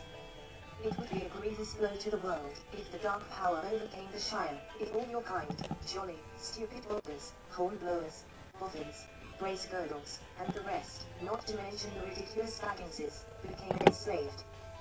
Frodo shuddered. But why should we be, he asked. And why should he want such slaves? To tell you the truth, replied Gandalf, I believe that hitherto mark you he has entirely overlooked the existence of hobbits. You should be thankful. But your safety has passed. He does not need you, he has many more useful servants, but he won't forget you again. And hobbits as miserable slaves would please him far more than hobbits happy and free. There is such a thing as malice and revenge. Revenge, said Frodo. Revenge for what? I still don't understand what all this has to do with Bilbo and myself, and our ring. It has everything to do with it, said Gandalf. You do not know the real peril yet, said you shall. I was not sure of it myself when I was last here, but the time has come to speak. Give me the ring for a moment. Frodo took it from his breeches pocket, where it was clasped to a bow that hung from his belt. He unfastened it and handed it slowly to the wizard. Yes, that's good. It felt suddenly very heavy, as if either it or Frodo himself was in some way reluctant for Gandalf to touch it. Gandalf held it up.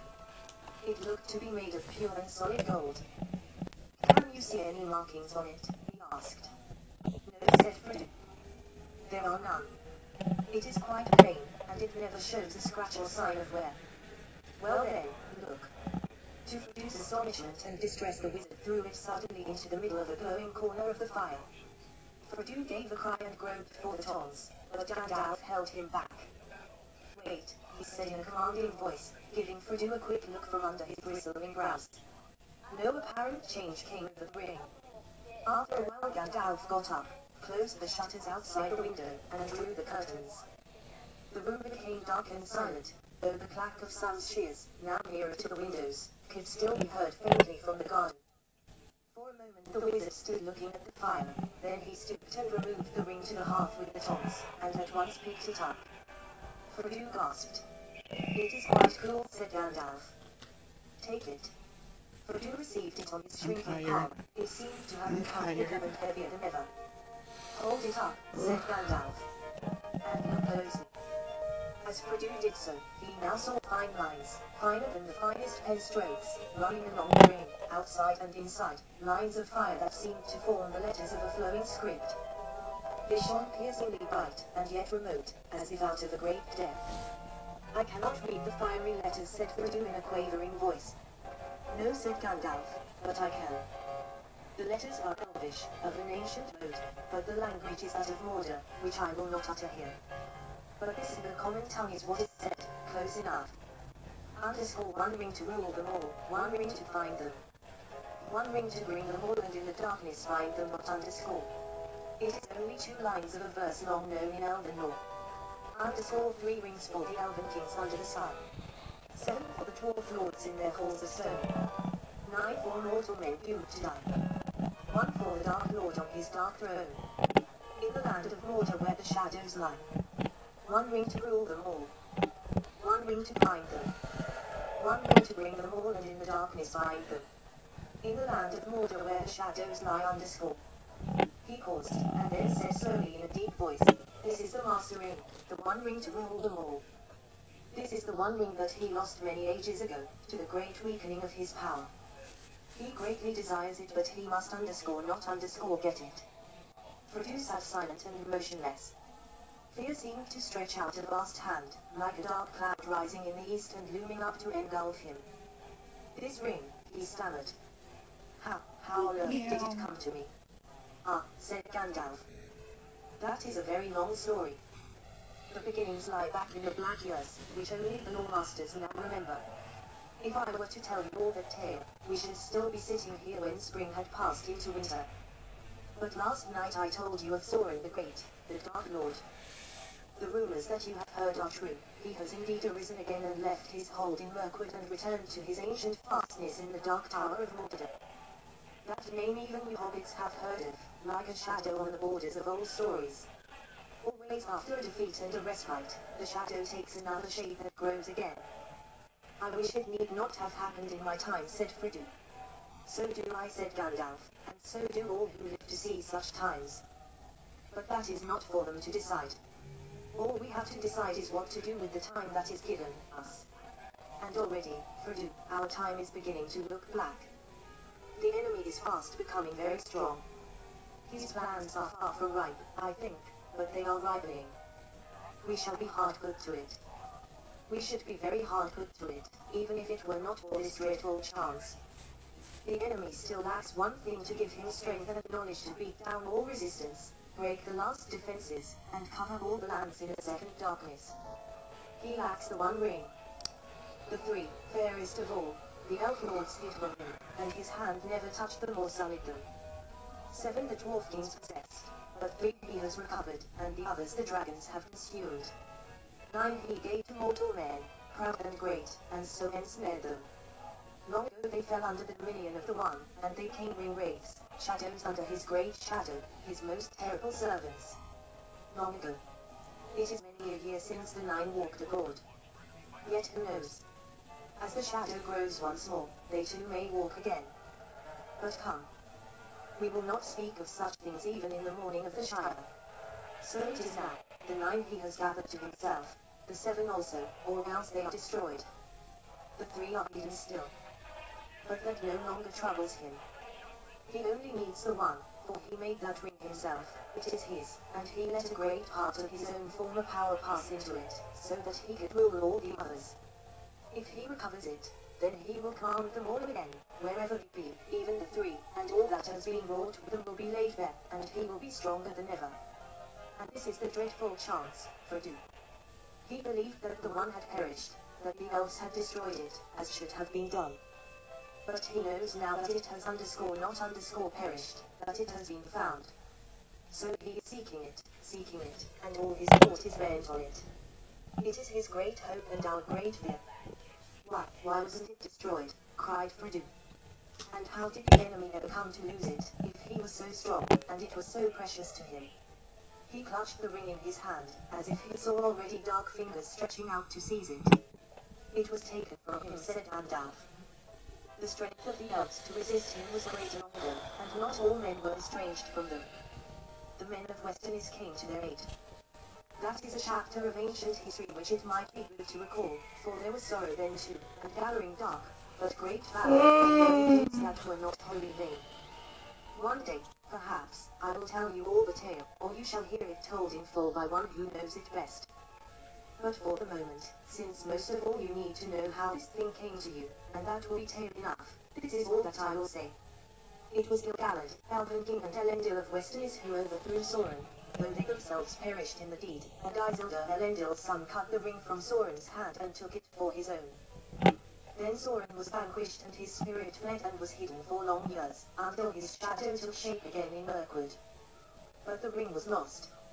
It fell into the great river, Anduin, and vanished. While Isildur was marching north along the east banks of the river, and near the Gladden fields he was waylaid by the orcs of the mountains, and almost all his folk were slain. He leaped into the waters, but the ring slipped from his finger as he swam, and then the orcs saw him and killed him with arrows. Gandalf paused.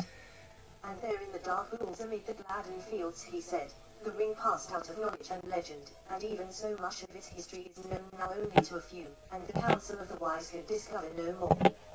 But at last I can carry on the story, I think. Long after, but still very long ago, there lived by the banks of the great river on the edge of Wilderland a clever-handed and quiet-footed little people. I guess they weren't hobbit kind, akin to the fathers of the stores, or they loved the river, and often swam in it, or made little boats of reeds. There was among them a family of high repute, for it was large and wealthier than most, and it was ruled by a grandmother of the folk, stern and wise in old law, such as they had. The most inquisitive and curious-minded of that family was called Sméagol. He was interested in roots and beginnings, he dived into deep pools, he burrowed under trees and growing plants, he tunneled into green mounds, and he ceased to look up at the hilltops, or the leaves on trees, or the flowers opening in the air. His head and his eyes were downward. He had a friend called Eagle, of similar sort, sharp-eyed but not so quick and strong. On a time they took a boat and went down to the Gladden fields, where there were great beds of iris and flowering reeds.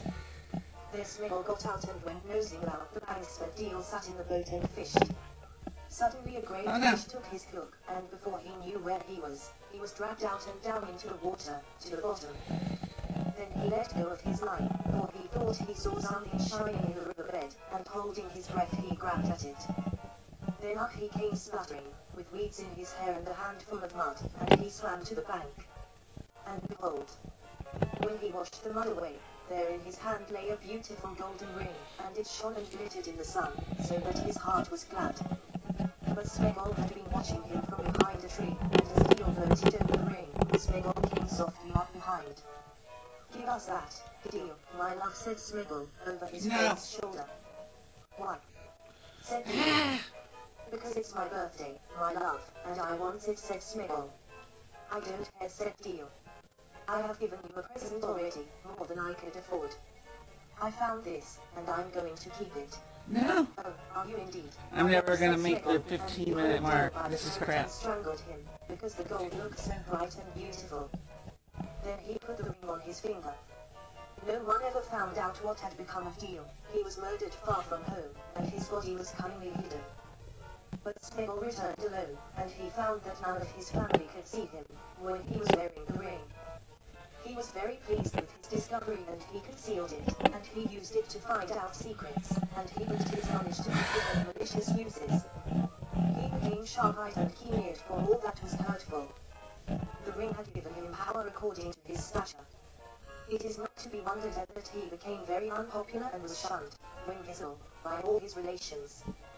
They kicked him, and he bit their feet. He took to thieving, and going about muttering to himself, and gurgling in his throat.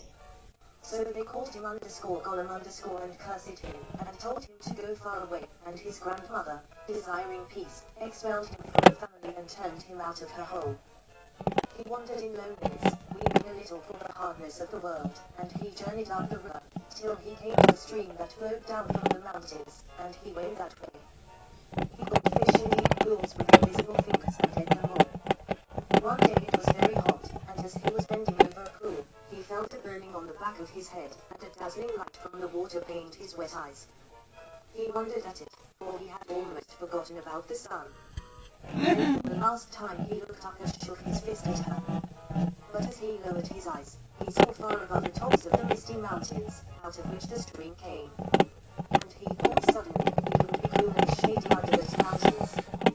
The sun did not wash me there.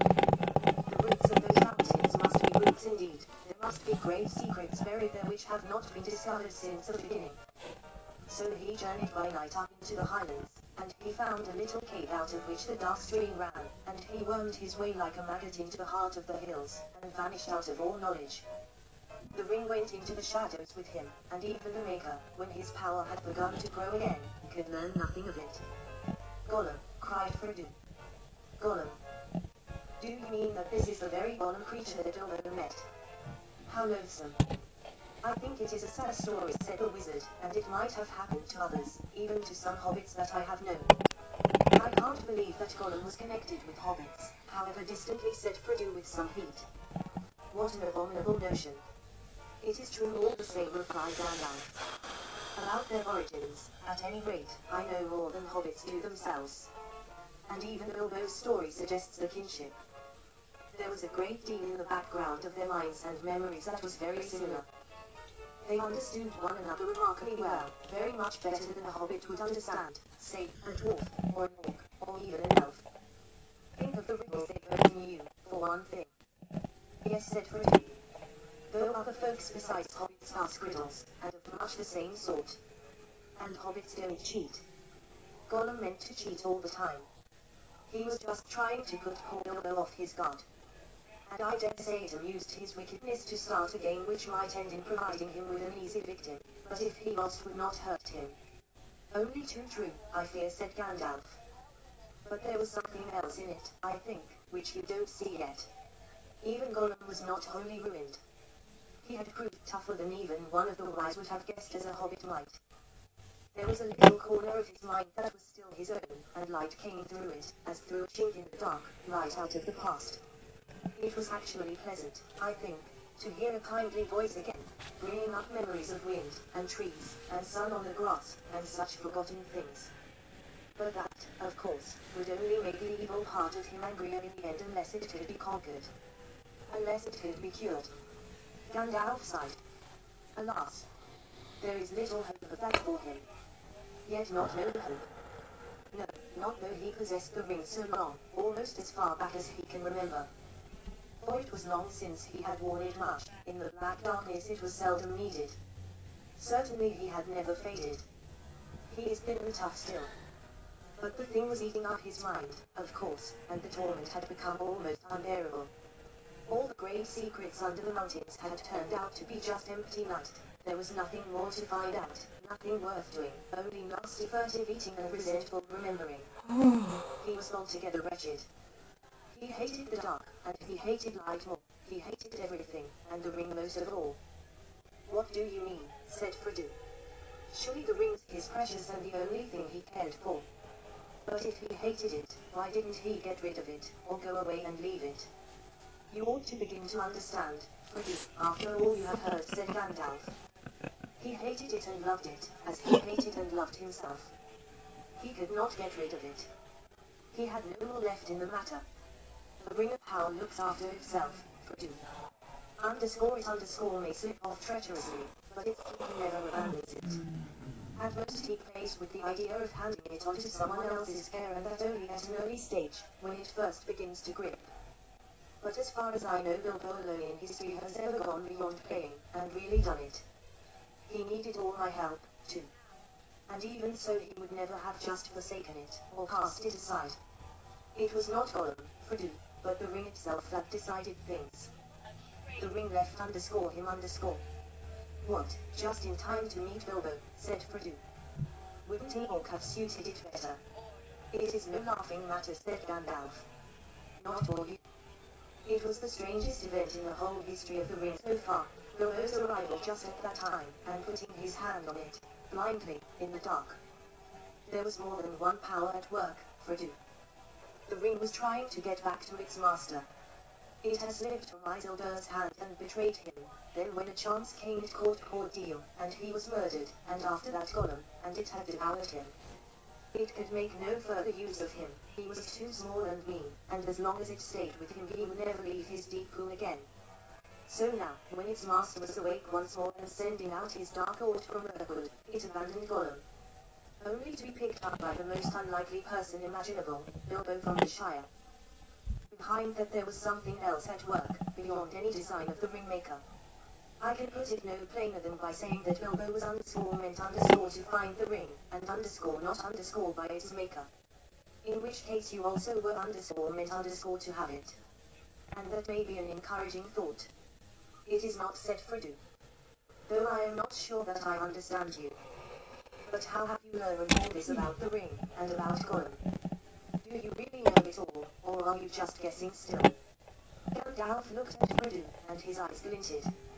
I knew much and I have learned much, he answered. But I am not going to give an account of all my doings to the history of Elendil and Isildur, and the One Ring is known to all the wise.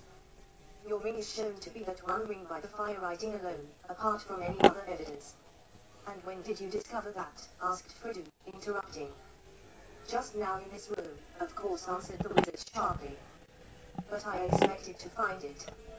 I have come back from dark journeys and long search to make that final test. It is the last proof, and all is now only too clear. Making out Gollum's part, and fitting it into the gap in the history, required some thought.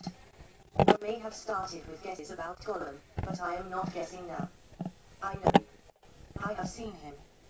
You have seen Gollum, exclaimed Frodo in amazement. Yes. The obvious thing to do, of course, if one could. I tried long ago, but I have managed it at last. Then what happened after Bilbo escaped from him? Do you know that? Not so clearly. What I have told you is what Gollum was willing to tell, though not, of course, in the way I have reported it. Gollum is a liar, and you have to sift his words. For instance, he called the ring his birthday present, and he stuck to that. He said it came from his grandmother, who had lots of beautiful things of that kind. A ridiculous story. I have no doubt that Smeagol's grandmother was a matriarch, a great person in her way, but to talk of her possessing many elder rings was absurd, and as for giving them away, it was a lie. But a lie with a grain of truth. The murder of Deal haunted Gollum, and he had made up a defense, repeating it to his precious over and over again, as he gnawed bones in the dark, until he almost believed it. It was his birthday. Deal ought to have given the ring to him. It had previously turned out just so as to be a present. It was his birthday present, and so on, and on.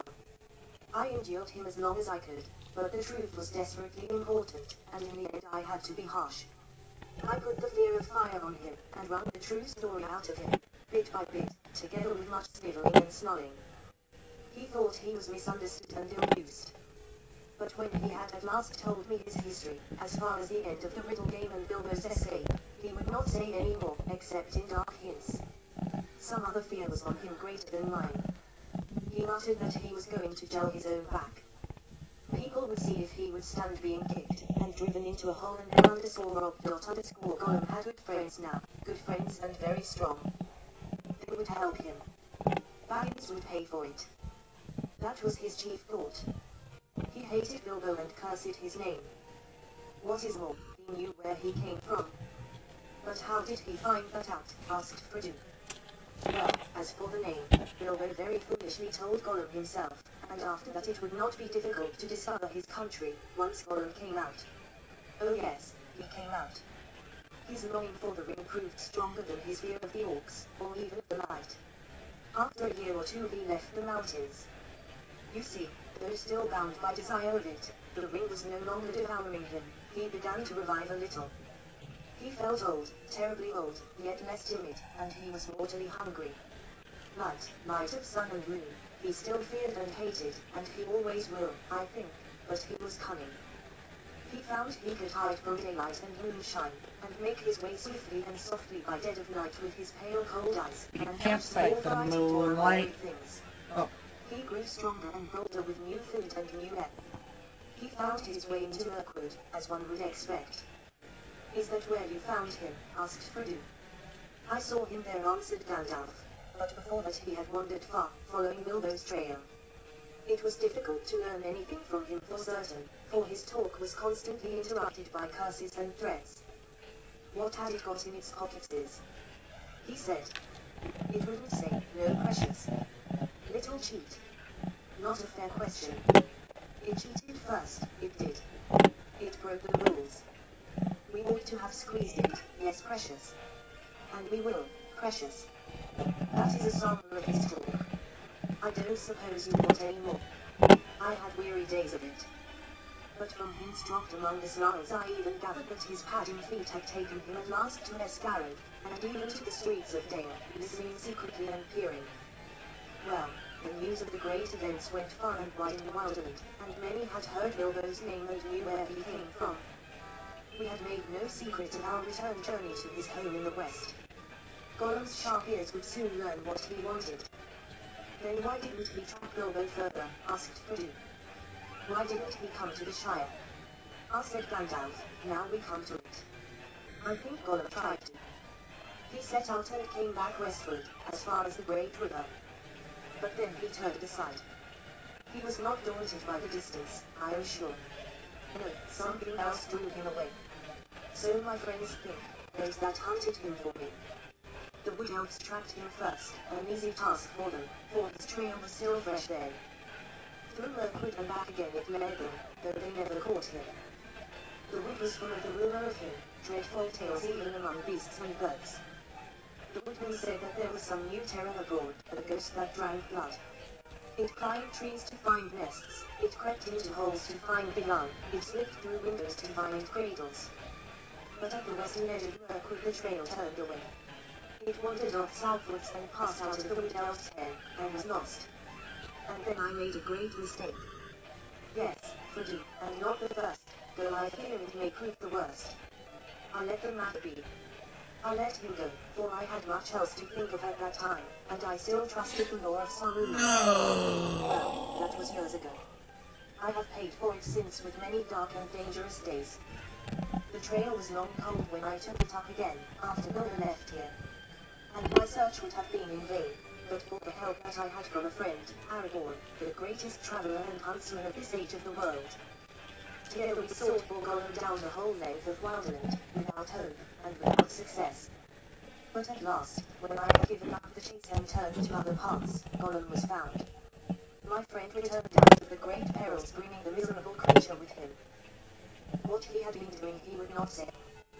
He only wept and called us cruel, with many a Gollum in his throat, and when we pressed him he whined and cringed, and rubbed his long hands, licking his fingers as if they pained him, as if he remembered some old torture. But I am afraid there is no possible doubt, he had made his slow, sneaking way, step by step, mile by mile, south, down at last to the land of Mordor. A heavy silence fell in the room. Frodo could hear his heart beating. Even outside everything seemed still. No sound of scythes shears could now be heard. Yes, to Mordor, said Gandalf. Alas! Mordor draws more wicked things, and the Dark Power was bending all its will to gather them there. The ring of the enemy would leave its mark, to leave him open to the summons. And all folk were whispering then of the new shadow in the south, and his hatred of the west. There were his fine new friends, who would help him in his revenge. Wretched fool! In that land he would learn much, too much for his comfort. And sooner or later as he lurked and cried on the borders he would be caught, and taken for examination.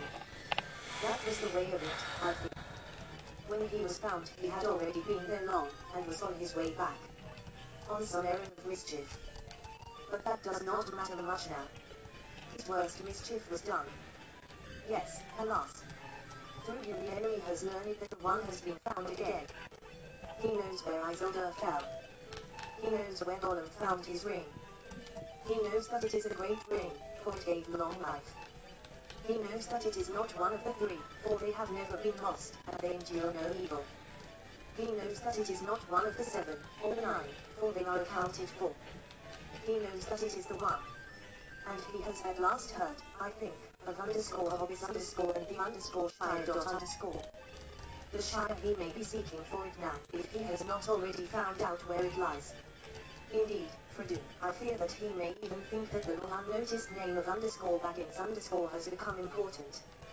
But this is terrible, cried Frodo. Far worse than the worst that I imagined from your hints and warnings. Oh Gandalf, best of friends, what am I to do? For now I am really afraid. What am I to do? What a pity that Bilbo did not stab that vile creature, when he had a chance. Pity. It was pity that stayed his hand. Pity, and mercy, not to strike without need. And he has been well rewarded, Frodo. Be sure that he took so little hurt from the evil, and escaped in the end, because he began his ownership of the rings with pity. I am sorry, said Frodo. But I am frightened, and I do not feel any pity for Gollum. You have not seen him, Gandalf broke in. No, and I don't want to, said Frodo. I can't understand you. Do you mean to say that you, and the elves, have let him live on after all those horrible deeds? Now at any rate he is as bad as an orc, and just an enemy. He deserves death. Deserves it. I dare say he does. Many that live deserve death. And some that die deserve life. Can you give it to them? Then do not be too eager to deal out death in judgment. For even the very wise cannot see all ends. I have not much hope that Gollum can be cured before he dies, but there is a chance of it. And he is bound up with the fate of the ring. My heart tells me that he has some part to play yet, for good or ill, before the end, and when that comes, the pity of Bilbo may rule the fate of many yours not least. In any case we did not kill him, he is very old and very wretched. The Wood Elves have him in prison, but they treat him with such kindness as they can find in their wise hearts. All the same, said Frodo, even if Bilbo could not kill Gollum, I wish he had not kept the ring. I wish he had never found it, and that I had not got it. Why did you let me keep it? Why didn't you make me throw it away, or destroy it? Let you. Make you, said the wizard. Haven't you been listening to all that I have said? You are not thinking of what you are saying. But as for throwing it away, that was obviously wrong. These rings have a way of being found. In evil hands it might have done great evil. Worst of all, it might have fallen into the hands of the enemy. Indeed it certainly would, for this is the one, and he is exerting all his power to find it or draw it to himself. Of course, my dear Frodo, it was dangerous for you, and that has troubled me deeply. But there was so much at stake that I had to take some risk, though even when I was far away there has never been a day when the Shire has not been guarded by watchful eyes. As long as you never used it, I did not think that the ring would have any lasting effect on you, not for evil, not at any rate for a very long time. And you must remember that 9 years ago, when I last saw you, I still knew little for certain. But why not destroy it, as you say should have been done long ago, cried Frodo again. If you had warned me, or even sent me a message, I would have done away with it. Would you? How would you do that? Have you ever tried? No. But I suppose one could hammer it or melt it. Try, said Gandalf. Try now. Frodo drew the ring out of his pocket again and looked at it. It now appeared plain and smooth, without mark or device that he could see. The gold looked very fair and pure, and Frodo thought how rich and beautiful was its color, how perfect was its roundness. It was an admirable thing and altogether precious. When he took it out he had intended to fling it from him into the very hottest part of the fire. But he found now that he could not do so, not without a great struggle.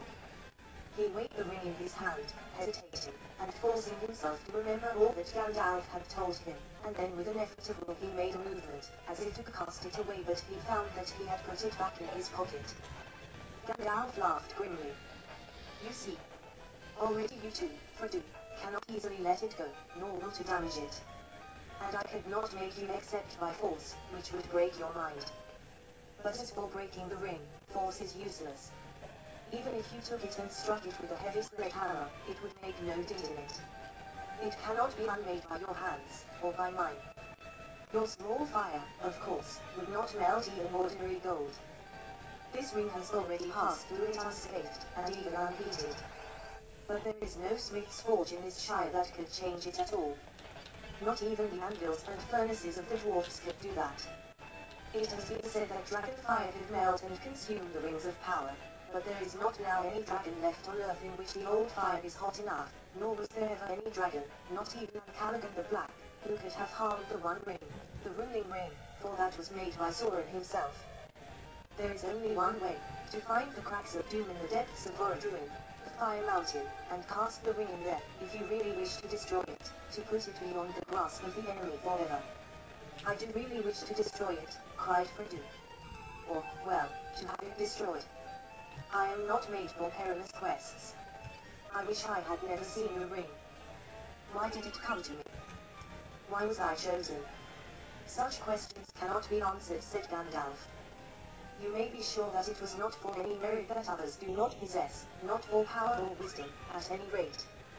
But you have been chosen, and you must therefore use such strength and heart and wits as you have. But I have so little of any of these things. You are wise and powerful. Will you not take the ring? No, cried Gandalf, springing to his feet. With that power I should have power too great and terrible. And over me the ring would gain a power still greater and more deadly. His eyes flashed and his face was lit as by a fire within. Do not tempt me. For I do not wish to become like the Dark Lord himself. Yet the way of the ring to my heart is by pity, pity for weakness and the desire of strength to do good. Do not tempt me. I dare not take it, not even to keep it safe, unused. The wish to wield it would be too great, for my strength. I shall have such need of it. Great perils lie before me. He went to the window and drew aside the curtains and the shutters. Sunlight streamed back again into the room. Some passed along the path outside whistling. And now, said the wizard, turning back to Frodo, the decision lies with you. But I will always help you. He laid his hand on Frodo's shoulder. I will help you bear this burden, as long as it is yours to bear. But we must do something, soon. The enemy is moving. There was a long silence. Gandalf sat down again and puffed at his pipe, as if lost in thought. His eyes seemed closed, but under the lids he was watching Frodo intently. Frodo gazed fixedly at the red embers on the hearth, until they filled all his vision, and he seemed to be looking down into profound wells of fire. He was thinking of the fabled cracks of doom and the terror of the fiery mountain. Well, said Gandalf at last. What are you thinking about? Have you decided what to do? No, answered Frodo, coming back to himself out of darkness, and finding to his surprise that it was not dark, and that out of the window he could see the sunlit garden. Or perhaps, yes. As far as I understand what you have said, I suppose I must keep the ring and guard it, at least for the present, whatever it may do to me. Whatever it may do, it will be slow to evil, if you keep it with that purpose, said Gandalf. I hope so, said Frodo. But I hope that you may find some other better keeper soon. But in the meanwhile it seems that I am a danger to all that live near me. I cannot keep the ring and stay here. I ought to leave Bag End, leave the Shire, leave everything and go away. He sighed. I should like to save the Shire, if I could, though there have been times when I thought the inhabitants too stupid and dull for worse, and have felt that an earthquake or an invasion of dragons might be good for them. But I don't feel like that now. I feel that as long as the Shire lies behind, safe and comfortable, I shall find wandering more bearable. I shall know that somewhere there is a firm foothold, even if my feet cannot stand there again. Of course, I have sometimes thought of going away, but I imagine that as a kind of holiday, a series of adventures like Bilbo's or better, ending in peace. But this would mean exile, a flight from danger into danger, drawing it after me. And I suppose I must go alone, if I am to do that and save the Shire. But I feel very small, and very uprooted, and well desperate. The enemy is so strong and terrible. He did not tell Gandalf, but as he was speaking the great desire to follow Bilbo flamed up in his heart to follow Bilbo, and even perhaps to find him again. It was so strong that it overcame his fear. He could almost have run out there and then down the road without his hat, as Bilbo had done on a similar morning long ago.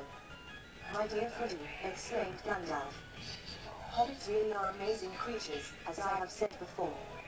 You can learn all that there is to know about their ways in a month, and yet after 100 years they can still surprise you at a pinch. I hardly expected to get such an answer, not even from you." But Bilbo made no mistake in choosing his heir, though he little thought how important it would prove. "I am afraid you are right. The ring will not be able to stay hidden in the Shire much longer, and for your own sake, as well as for others, you will have to go, and leave the name of Baggins behind you. That name will not be safe to have, outside the Shire or in the wild. I will give you a travelling name now. When you go as Mr. Underhill. But I don't think you need go alone. Not if you know of anyone you can trust, and who would be willing to go by your side and that you would be willing to take into unknown perils. But if you look for a companion, be careful in choosing. And be careful of what you say, even to your closest friends. The enemy has many spies and many ways of hearing." Suddenly he stopped as if listening. Frodo became aware that all was very quiet, inside and outside. Gandalf crept to one side of the window. Then with a dart he sprang to the sill, and thrust a long arm out and downwards. There was a squawk, and up came Sam Gundy's curly head hauled by one ear. Well, bless my beard," said Gandalf. "Sam Gundy is it? Now what may he be doing?" "Lord bless you, Mr. Gandalf, sir," said Sam. "Nothing. Leastways I was just trimming the grass border under the window, if you follow me." He picked up his shears and exhibited them as evidence. "I don't," said Gandalf grimly. "It is some time since I last heard the sound of your shears. How long have you been eavesdropping?" "Eavesdropping, sir? I don't follow you, begging your pardon. There ain't no eaves at Bag End, and that's a fact. Don't be a fool. What have you heard, and why did you listen?" Gandalf's eyes flashed and his brows stuck out like bristles. "Mr. Frodo, sir," cried Sam quaking. "Don't let him hurt me, sir. Don't let him turn me into anything unnatural. My old dad would take on so. I made no harm, on my honor, sir." "He won't hurt you," said Frodo, hardly able to keep from laughing, although he was himself startled and rather puzzled. "He knows, as well as I do, that you mean no harm. But just you up and answer his questions straight away." "Well, sir," said Sam, giggling a little.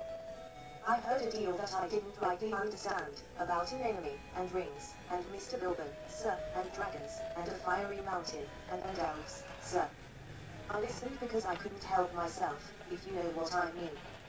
Lord bless me, sir, but I do love tales of that sort. And I believe them too, whatever Ted may say. Elves, sir. I'd dearly love to see _them. Couldn't you take me to see elves, sir, when you go?" Suddenly Gandalf laughed. "Come inside," he shouted, and putting out both his arms he lifted the astonished Sam, shears, grass clippings and all, right through the window and stood him on the floor. "Take you to see elves, eh?" he said, eyeing Sam closely, but with a smile flickering on his face. "So you heard that Mr. Frodo is going away?"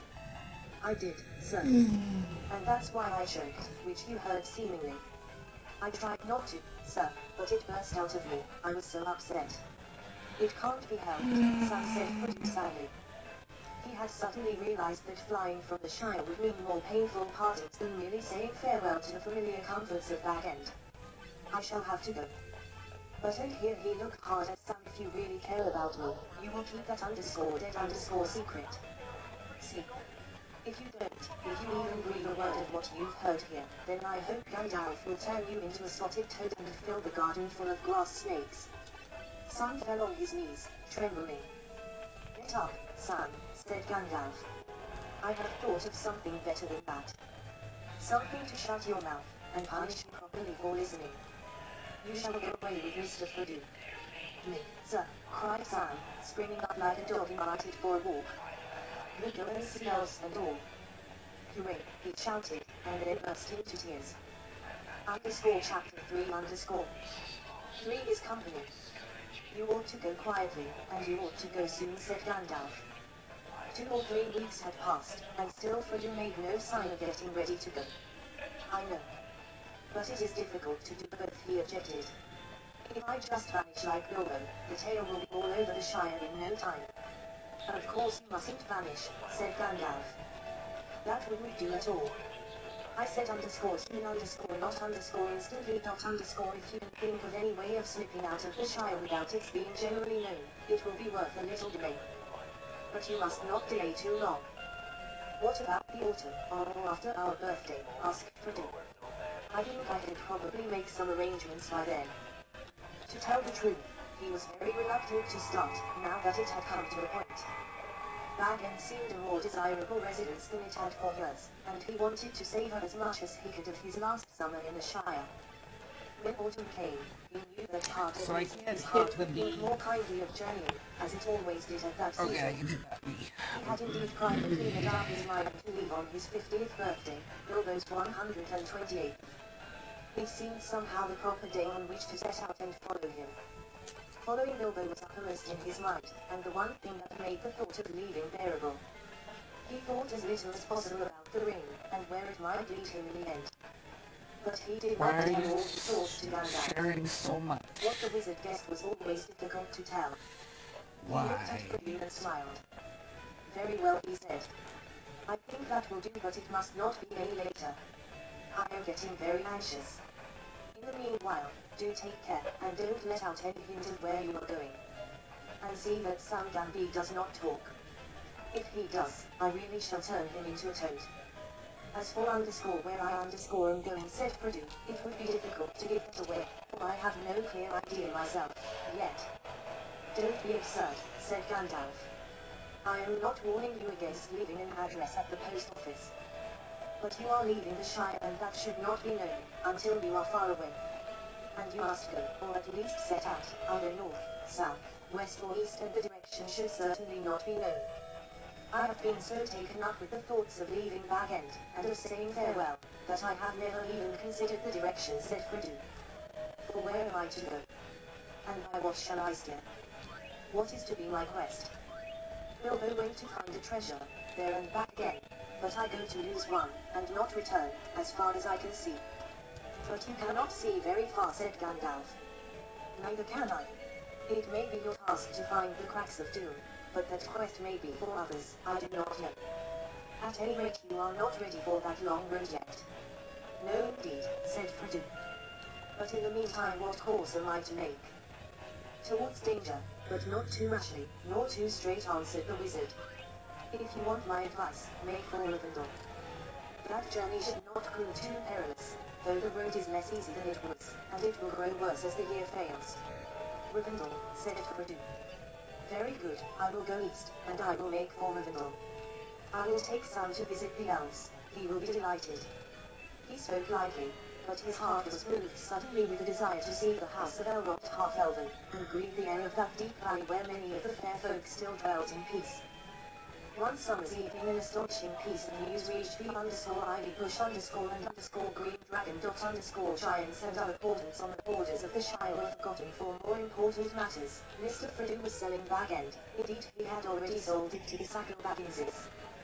For a nice bit, Lou said some. At a bargain price, said others, and that's more likely when Mistress Abelia's the buyer. Otto had died some years before, at the ripe but disappointed age of 102. Just why Mr. Frodo was selling his beautiful hole was even more debatable than the price. A few held the theory, supported by the nods and hints of Mr. Baggins himself, that Frodo's money was running out. He was going to leave Hobbiton and live in a quiet way on the proceeds of the sale down in Buckland among his Brandi Park relations. As far from the Sackville Bagginses as may be some added. But so firmly fixed had the notion of the immeasurable wealth of the Bagginses of Bag End become that most found this hard to believe, harder than any other reason or unreason that their fancy could suggest. To most it suggested a dark and yet unrevealed plot by Gandalf. Though he kept himself very quiet and did not go about by day, it was well known that he was hiding out in the Bag End. But how the removal might fit in with the designs of his wizardry, there was no doubt about the fact. Frodo Baggins was going back to Buckland. Yes, I shall be moving this autumn, he said. Mary Grandieback is looking out for a nice little hole for me, or perhaps a small house. As a matter of fact, with Mary's help he had already chosen and bought a little house at Crick Hollow in the country beyond Buckleberry. To all but some he pretended he was going to settle down there permanently. The decision to set out eastwards had suggested the idea to him, for Buckland was on the eastern borders of the Shire, and as he had lived there in childhood his going back would at least seem credible. Gandalf stayed in the Shire for over 2 months. Then one evening, at the end of June, soon after Frodo's plan had been finally arranged, he suddenly announced that he was going off again next morning. Only for a short while, I hope, he said. But I am going down beyond the southern borders to get some news, if I can. I have been idle longer than I should. He spoke lightly, but it seemed to Frodo that he looked rather worried. Has anything happened? He asked. Well, no, but I have heard something that has made me anxious and needs looking into. If I think it necessary after all for you to get off at once, I shall come back immediately, or at least send word. In the meanwhile stick to your plan, but be more careful than ever, especially of the ring. Let me impress on you once more, underscore don't use it. Underscore. He went off at dawn. I may be back any day, he said. At the very latest I shall come back for the farewell party. I think after all you may need my company on the road. At first Frodo was a good deal disturbed, and wondered often what Gandalf could have heard, but his uneasiness wore off, and in the fine weather he forgot his troubles for a while. The Shire had seldom seen so fair a summer, or so rich an autumn. The trees were laden with apples, honey was dripping in the combs, and the corn was tall and full. Autumn was well underway before Frodo began to worry about Gandalf again. September was passing and there was still no news of him. The birthday, and the removal, drew nearer, and still he did not come, or send word. Back end began to be busy. You're the onion Some kid. of Frodo's friends came to stay and help him with the packing. There was Frida Gabolga and Volker Bobbin, and of course his special friends Pippin Took and Mary Grandieback. Between them they turned the whole place upside down. On the 20th of September 2 covered carts went off laden to Buckland, conveying the furniture and goods that Frodo had not sold to his new home, by way of the Brandywine Bridge. The next day Frodo became really anxious, and kept a constant lookout for Gandalf. Thursday, his birthday morning, dawned as fair and clear as it had long ago for Bilbo's grey party. Still Gandalf did not appear. In the evening Frodo gave his farewell feast. It was quite small, just a dinner for himself and his 4 helpers, but he was troubled and fell in no mood for it. The thought that he would so soon have to part with his young friends weighed on his heart. He wondered how he would break it to them. The 4 younger hobbits were, however, in high spirits, and the party soon became very cheerful in spite of Gandalf's absence.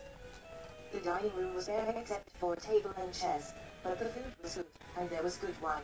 Frodo's wine had not been included in the sale to the Sacco-Bagginses. Whatever happens to the rest of my stuff, when the SV.S get their claws on it, at any rate I have found a good home for this, said Frodo, as he drained his glass. It was the last drop of old vineyards. When they had sung many songs, and talked of the many things they had done together, they toasted Bilbo's birthday, and they drank his health and Frodo's together according to Frodo's custom. Then they went out for a sniff of air, and glimpse of the stars, and then they went to bed. Frodo's party was over, and Gandalf had not come. The next morning they were busy packing another cart with the remainder of the luggage. Mary took charge of this, and drove off with Fatty, that is Frida Gabolga. Someone must get there and warm the house before you arrive, said Mary. Well, see you later the day after tomorrow, if you don't go to sleep on the way. Volker went home after lunch, but Pippin remained behind. Frodo was restless and anxious, listening in vain for a sound of Gandalf. He decided to wait until nightfall. After that, if Gandalf wanted him urgently, he would go to Crick Hollow, and might even get there first. For Frodo was going on foot. His plan for pleasure and a last look at the Shire as much as any other reason was to walk from Hobbiton to Buckleberry Ferry, taking it fairly easy. I shall get myself a bit into training, too, he said, looking at himself in a dusty mirror in the half-empty hall. He had not done any strenuous walking for a long time, and the reflection looked rather flabby, he thought. After lunch, the Sacco-Bagginses, Lobelia and her sandy-haired son, Robin, turned up, much to Frodo's annoyance. Ours at last, said Lobelia, as she stepped inside. It was not a lie, nor strictly true, for the sale of Bag End did not take effect until midnight. But Lobelia can perhaps be forgiven. She had been obliged to wait about 77 years longer for Bag End than she once hoped, and she was now 100 years old. Anyway, she had come to see that nothing she had paid for had been carried off, and she wanted the keys. It took a long while to satisfy her, as she had brought a complete inventory with her and went right through it. In the end she departed with Lobo and the spare key and the promise that the other key would be left at the Dandies in Backshot Row. She snorted, and showed plainly that she thought the Dandies capable of plundering the whole during the night. Frodo did not offer her any tea. He took his own tea with Pippin and some Dandy in the kitchen. It had been officially announced that Sam was coming to Backland to do for Mr. Frodo and look after his bit of garden, an arrangement that was approved by the gaffer, though it did not console him for the prospect of having Lobelia as a neighbour. Our last meal at Bag End, said Frodo, pushing back his chair. They left the washing up for Lobelia. Pippin and Sam strapped up their 3 packs and piled them in the porch. Pippin went out for a last stroll in the garden. Sam disappeared. The sun went down. Bag End seemed sad and gloomy and dishevelled. Frodo wandered round the familiar rooms, and saw the light of the sunset fade on the walls, and shadows creep out of the corners.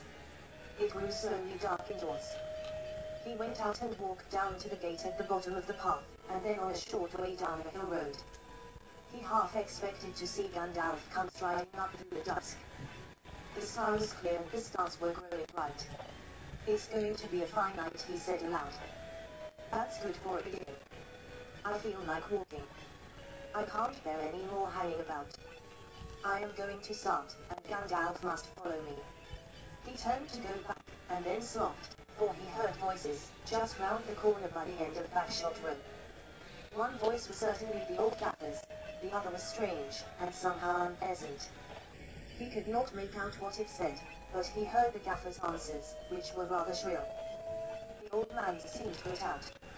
No, Mr. Baggins has gone away. Went this morning, and my son went with him. Anyway, all his stuff went. Yes, sold out and gone, I tell you. Why? Why's none of my business, or yours? Where to? That ain't no secret. He's moved to Buckleberry or some such place, away down yonder. Yes, it is a tidy way. I've never been so far myself, they're queer folks in Buckland. No, I can't give no message. Good night to you. Footsteps went away down the hill. Frodo wondered vaguely why the fact that they did not come on up the hill seemed a great relief. I am sick of questions and curiosity about my doings, I suppose he thought.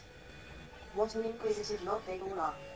He had half a mind to go and ask the gaffer who the inquirer was, but he thought better, or worse, of it, and turned and walked quickly back to Bag End. Pippin was sitting on his pack in the porch. Sam was not there. Frodo stepped inside the dark door. Sam, he called. Sam. Time. Coming, sir, came the answer from far within, followed soon by Sam himself, wiping his mouth.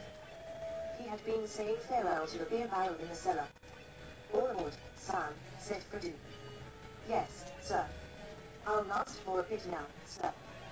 Frodo shut and locked the round door, and gave the key to Sam. Run down with this to your home, Sam, he said. Then cut along the row and meet us as quick as you can at the gate in the lane beyond the meadows. We are not going through the village tonight. Too many ears pricking and eyes crying. Sam ran off at full speed. Well, now we're off at last, said Frodo. They shouldered their packs and took up their sticks, and walked round the corner to the west side of Bag End. Goodbye, said Frodo, looking at the dark blank windows. He waved his hand, and then turned and, following Bilbo, if he had known it, hurried after Peril down the garden path. They jumped over the low place in the hedge at the bottom and took to the fields, passing into a darkness like a rustle in the grasses.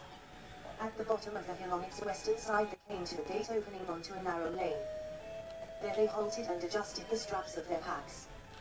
Presently Sam appeared, trotting quickly and breathing hard. His heavy pack was hoisted high on his shoulders, and he had put on his head a tall shapeless fell back, which he called a hat. In the gloom he looked very much like a dwarf. I am sure you have given me all the heaviest stuff, said Frodo. I pity snails, and all that carry their homes on their backs. I could take a lot more yet, sir. My packet is quite light, said Sam stoutly and untruthfully. No, you don't, Sam, said Pippin. It is good for him. He's got nothing except what he ordered us to pack.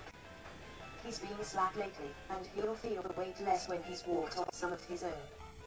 Be kind to a poor old hobbit, laughed Frodo. I shall be as thin as a willow wand, I'm sure, before I get to Buckland. But I was talking nonsense.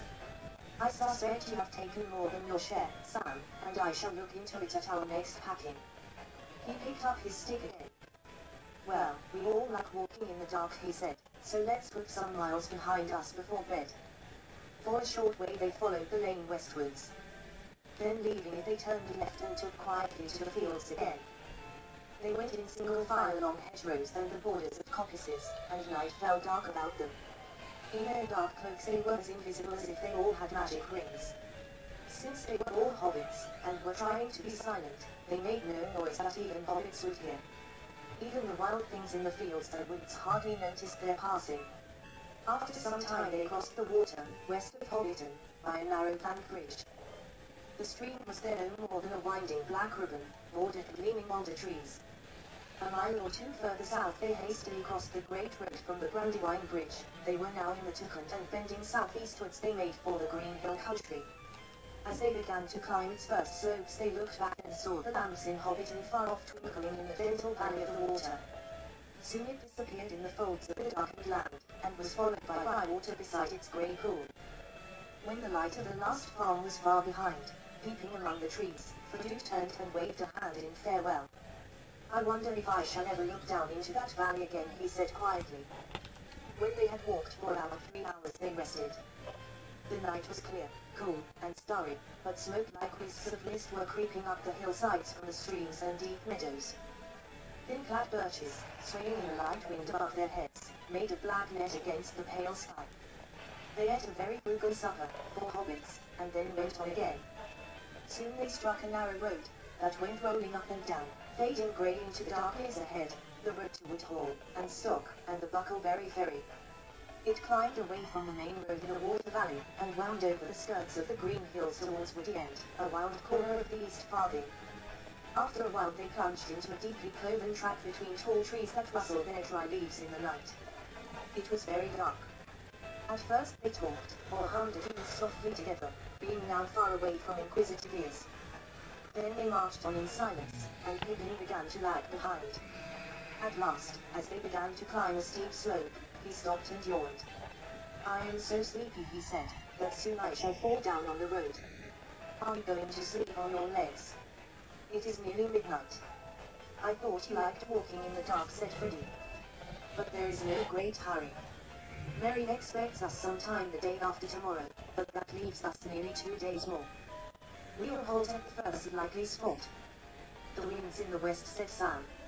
If we get to the other side of this hill, we shall find a spot that is sheltered and snug enough, sir. There is a dry fern just ahead, if I remember rightly.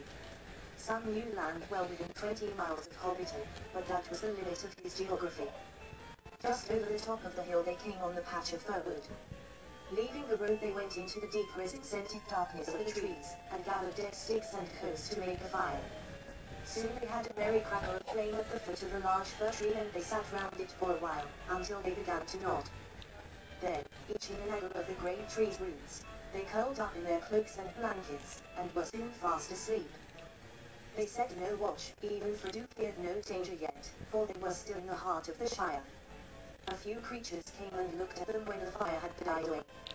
A fox passing through the wood on business of his own stopped several minutes and sniffed. Hobbits, he thought. Well, what next? I have heard of strange doings in this land, but I have seldom heard of a hobbit sleeping out of doors under a tree. 3 of them. There's something mighty queer behind this. He was quite right, but he never found out any more about it. The morning came, pale and clammy. Frodo woke up first, and found that Everyone's been turned into a ghost. And that his neck was stiff. Walking for pleasure. Why didn't I drive, he thought, as he usually did at the beginning of an expedition. And all my beautiful feather beds are sold to the Sackville Bagginses. These treats will do them good. He stretched. Wake up, hobbits, he cried. It's a beautiful morning. What's beautiful about it, said Pippin, peering over the edge of his blanket with one eye. Sam. Gel breakfast ready for 9:30. Have you got the bath water hot? Sam jumped up, looking rather weary. No, sir, I haven't, sir, he said.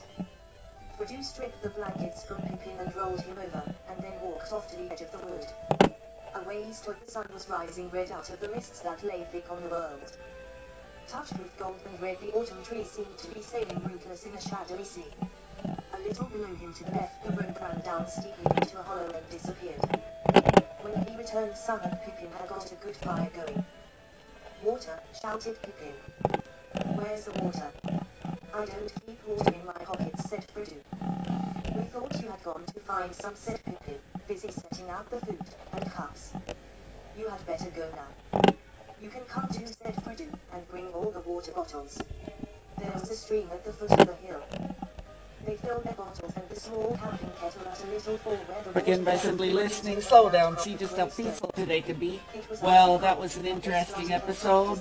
As good as they've ever been, if I do say so myself. Thanks so much for swinging by. Catch you guys on the flip side. Okay, bye. They went down the slope, and across the stream where it dived under the road, and up the next slope, and up and down another shoulder of the hills, and by that time their clothes, blankets, water, food, and other gear already seemed a heavy burden.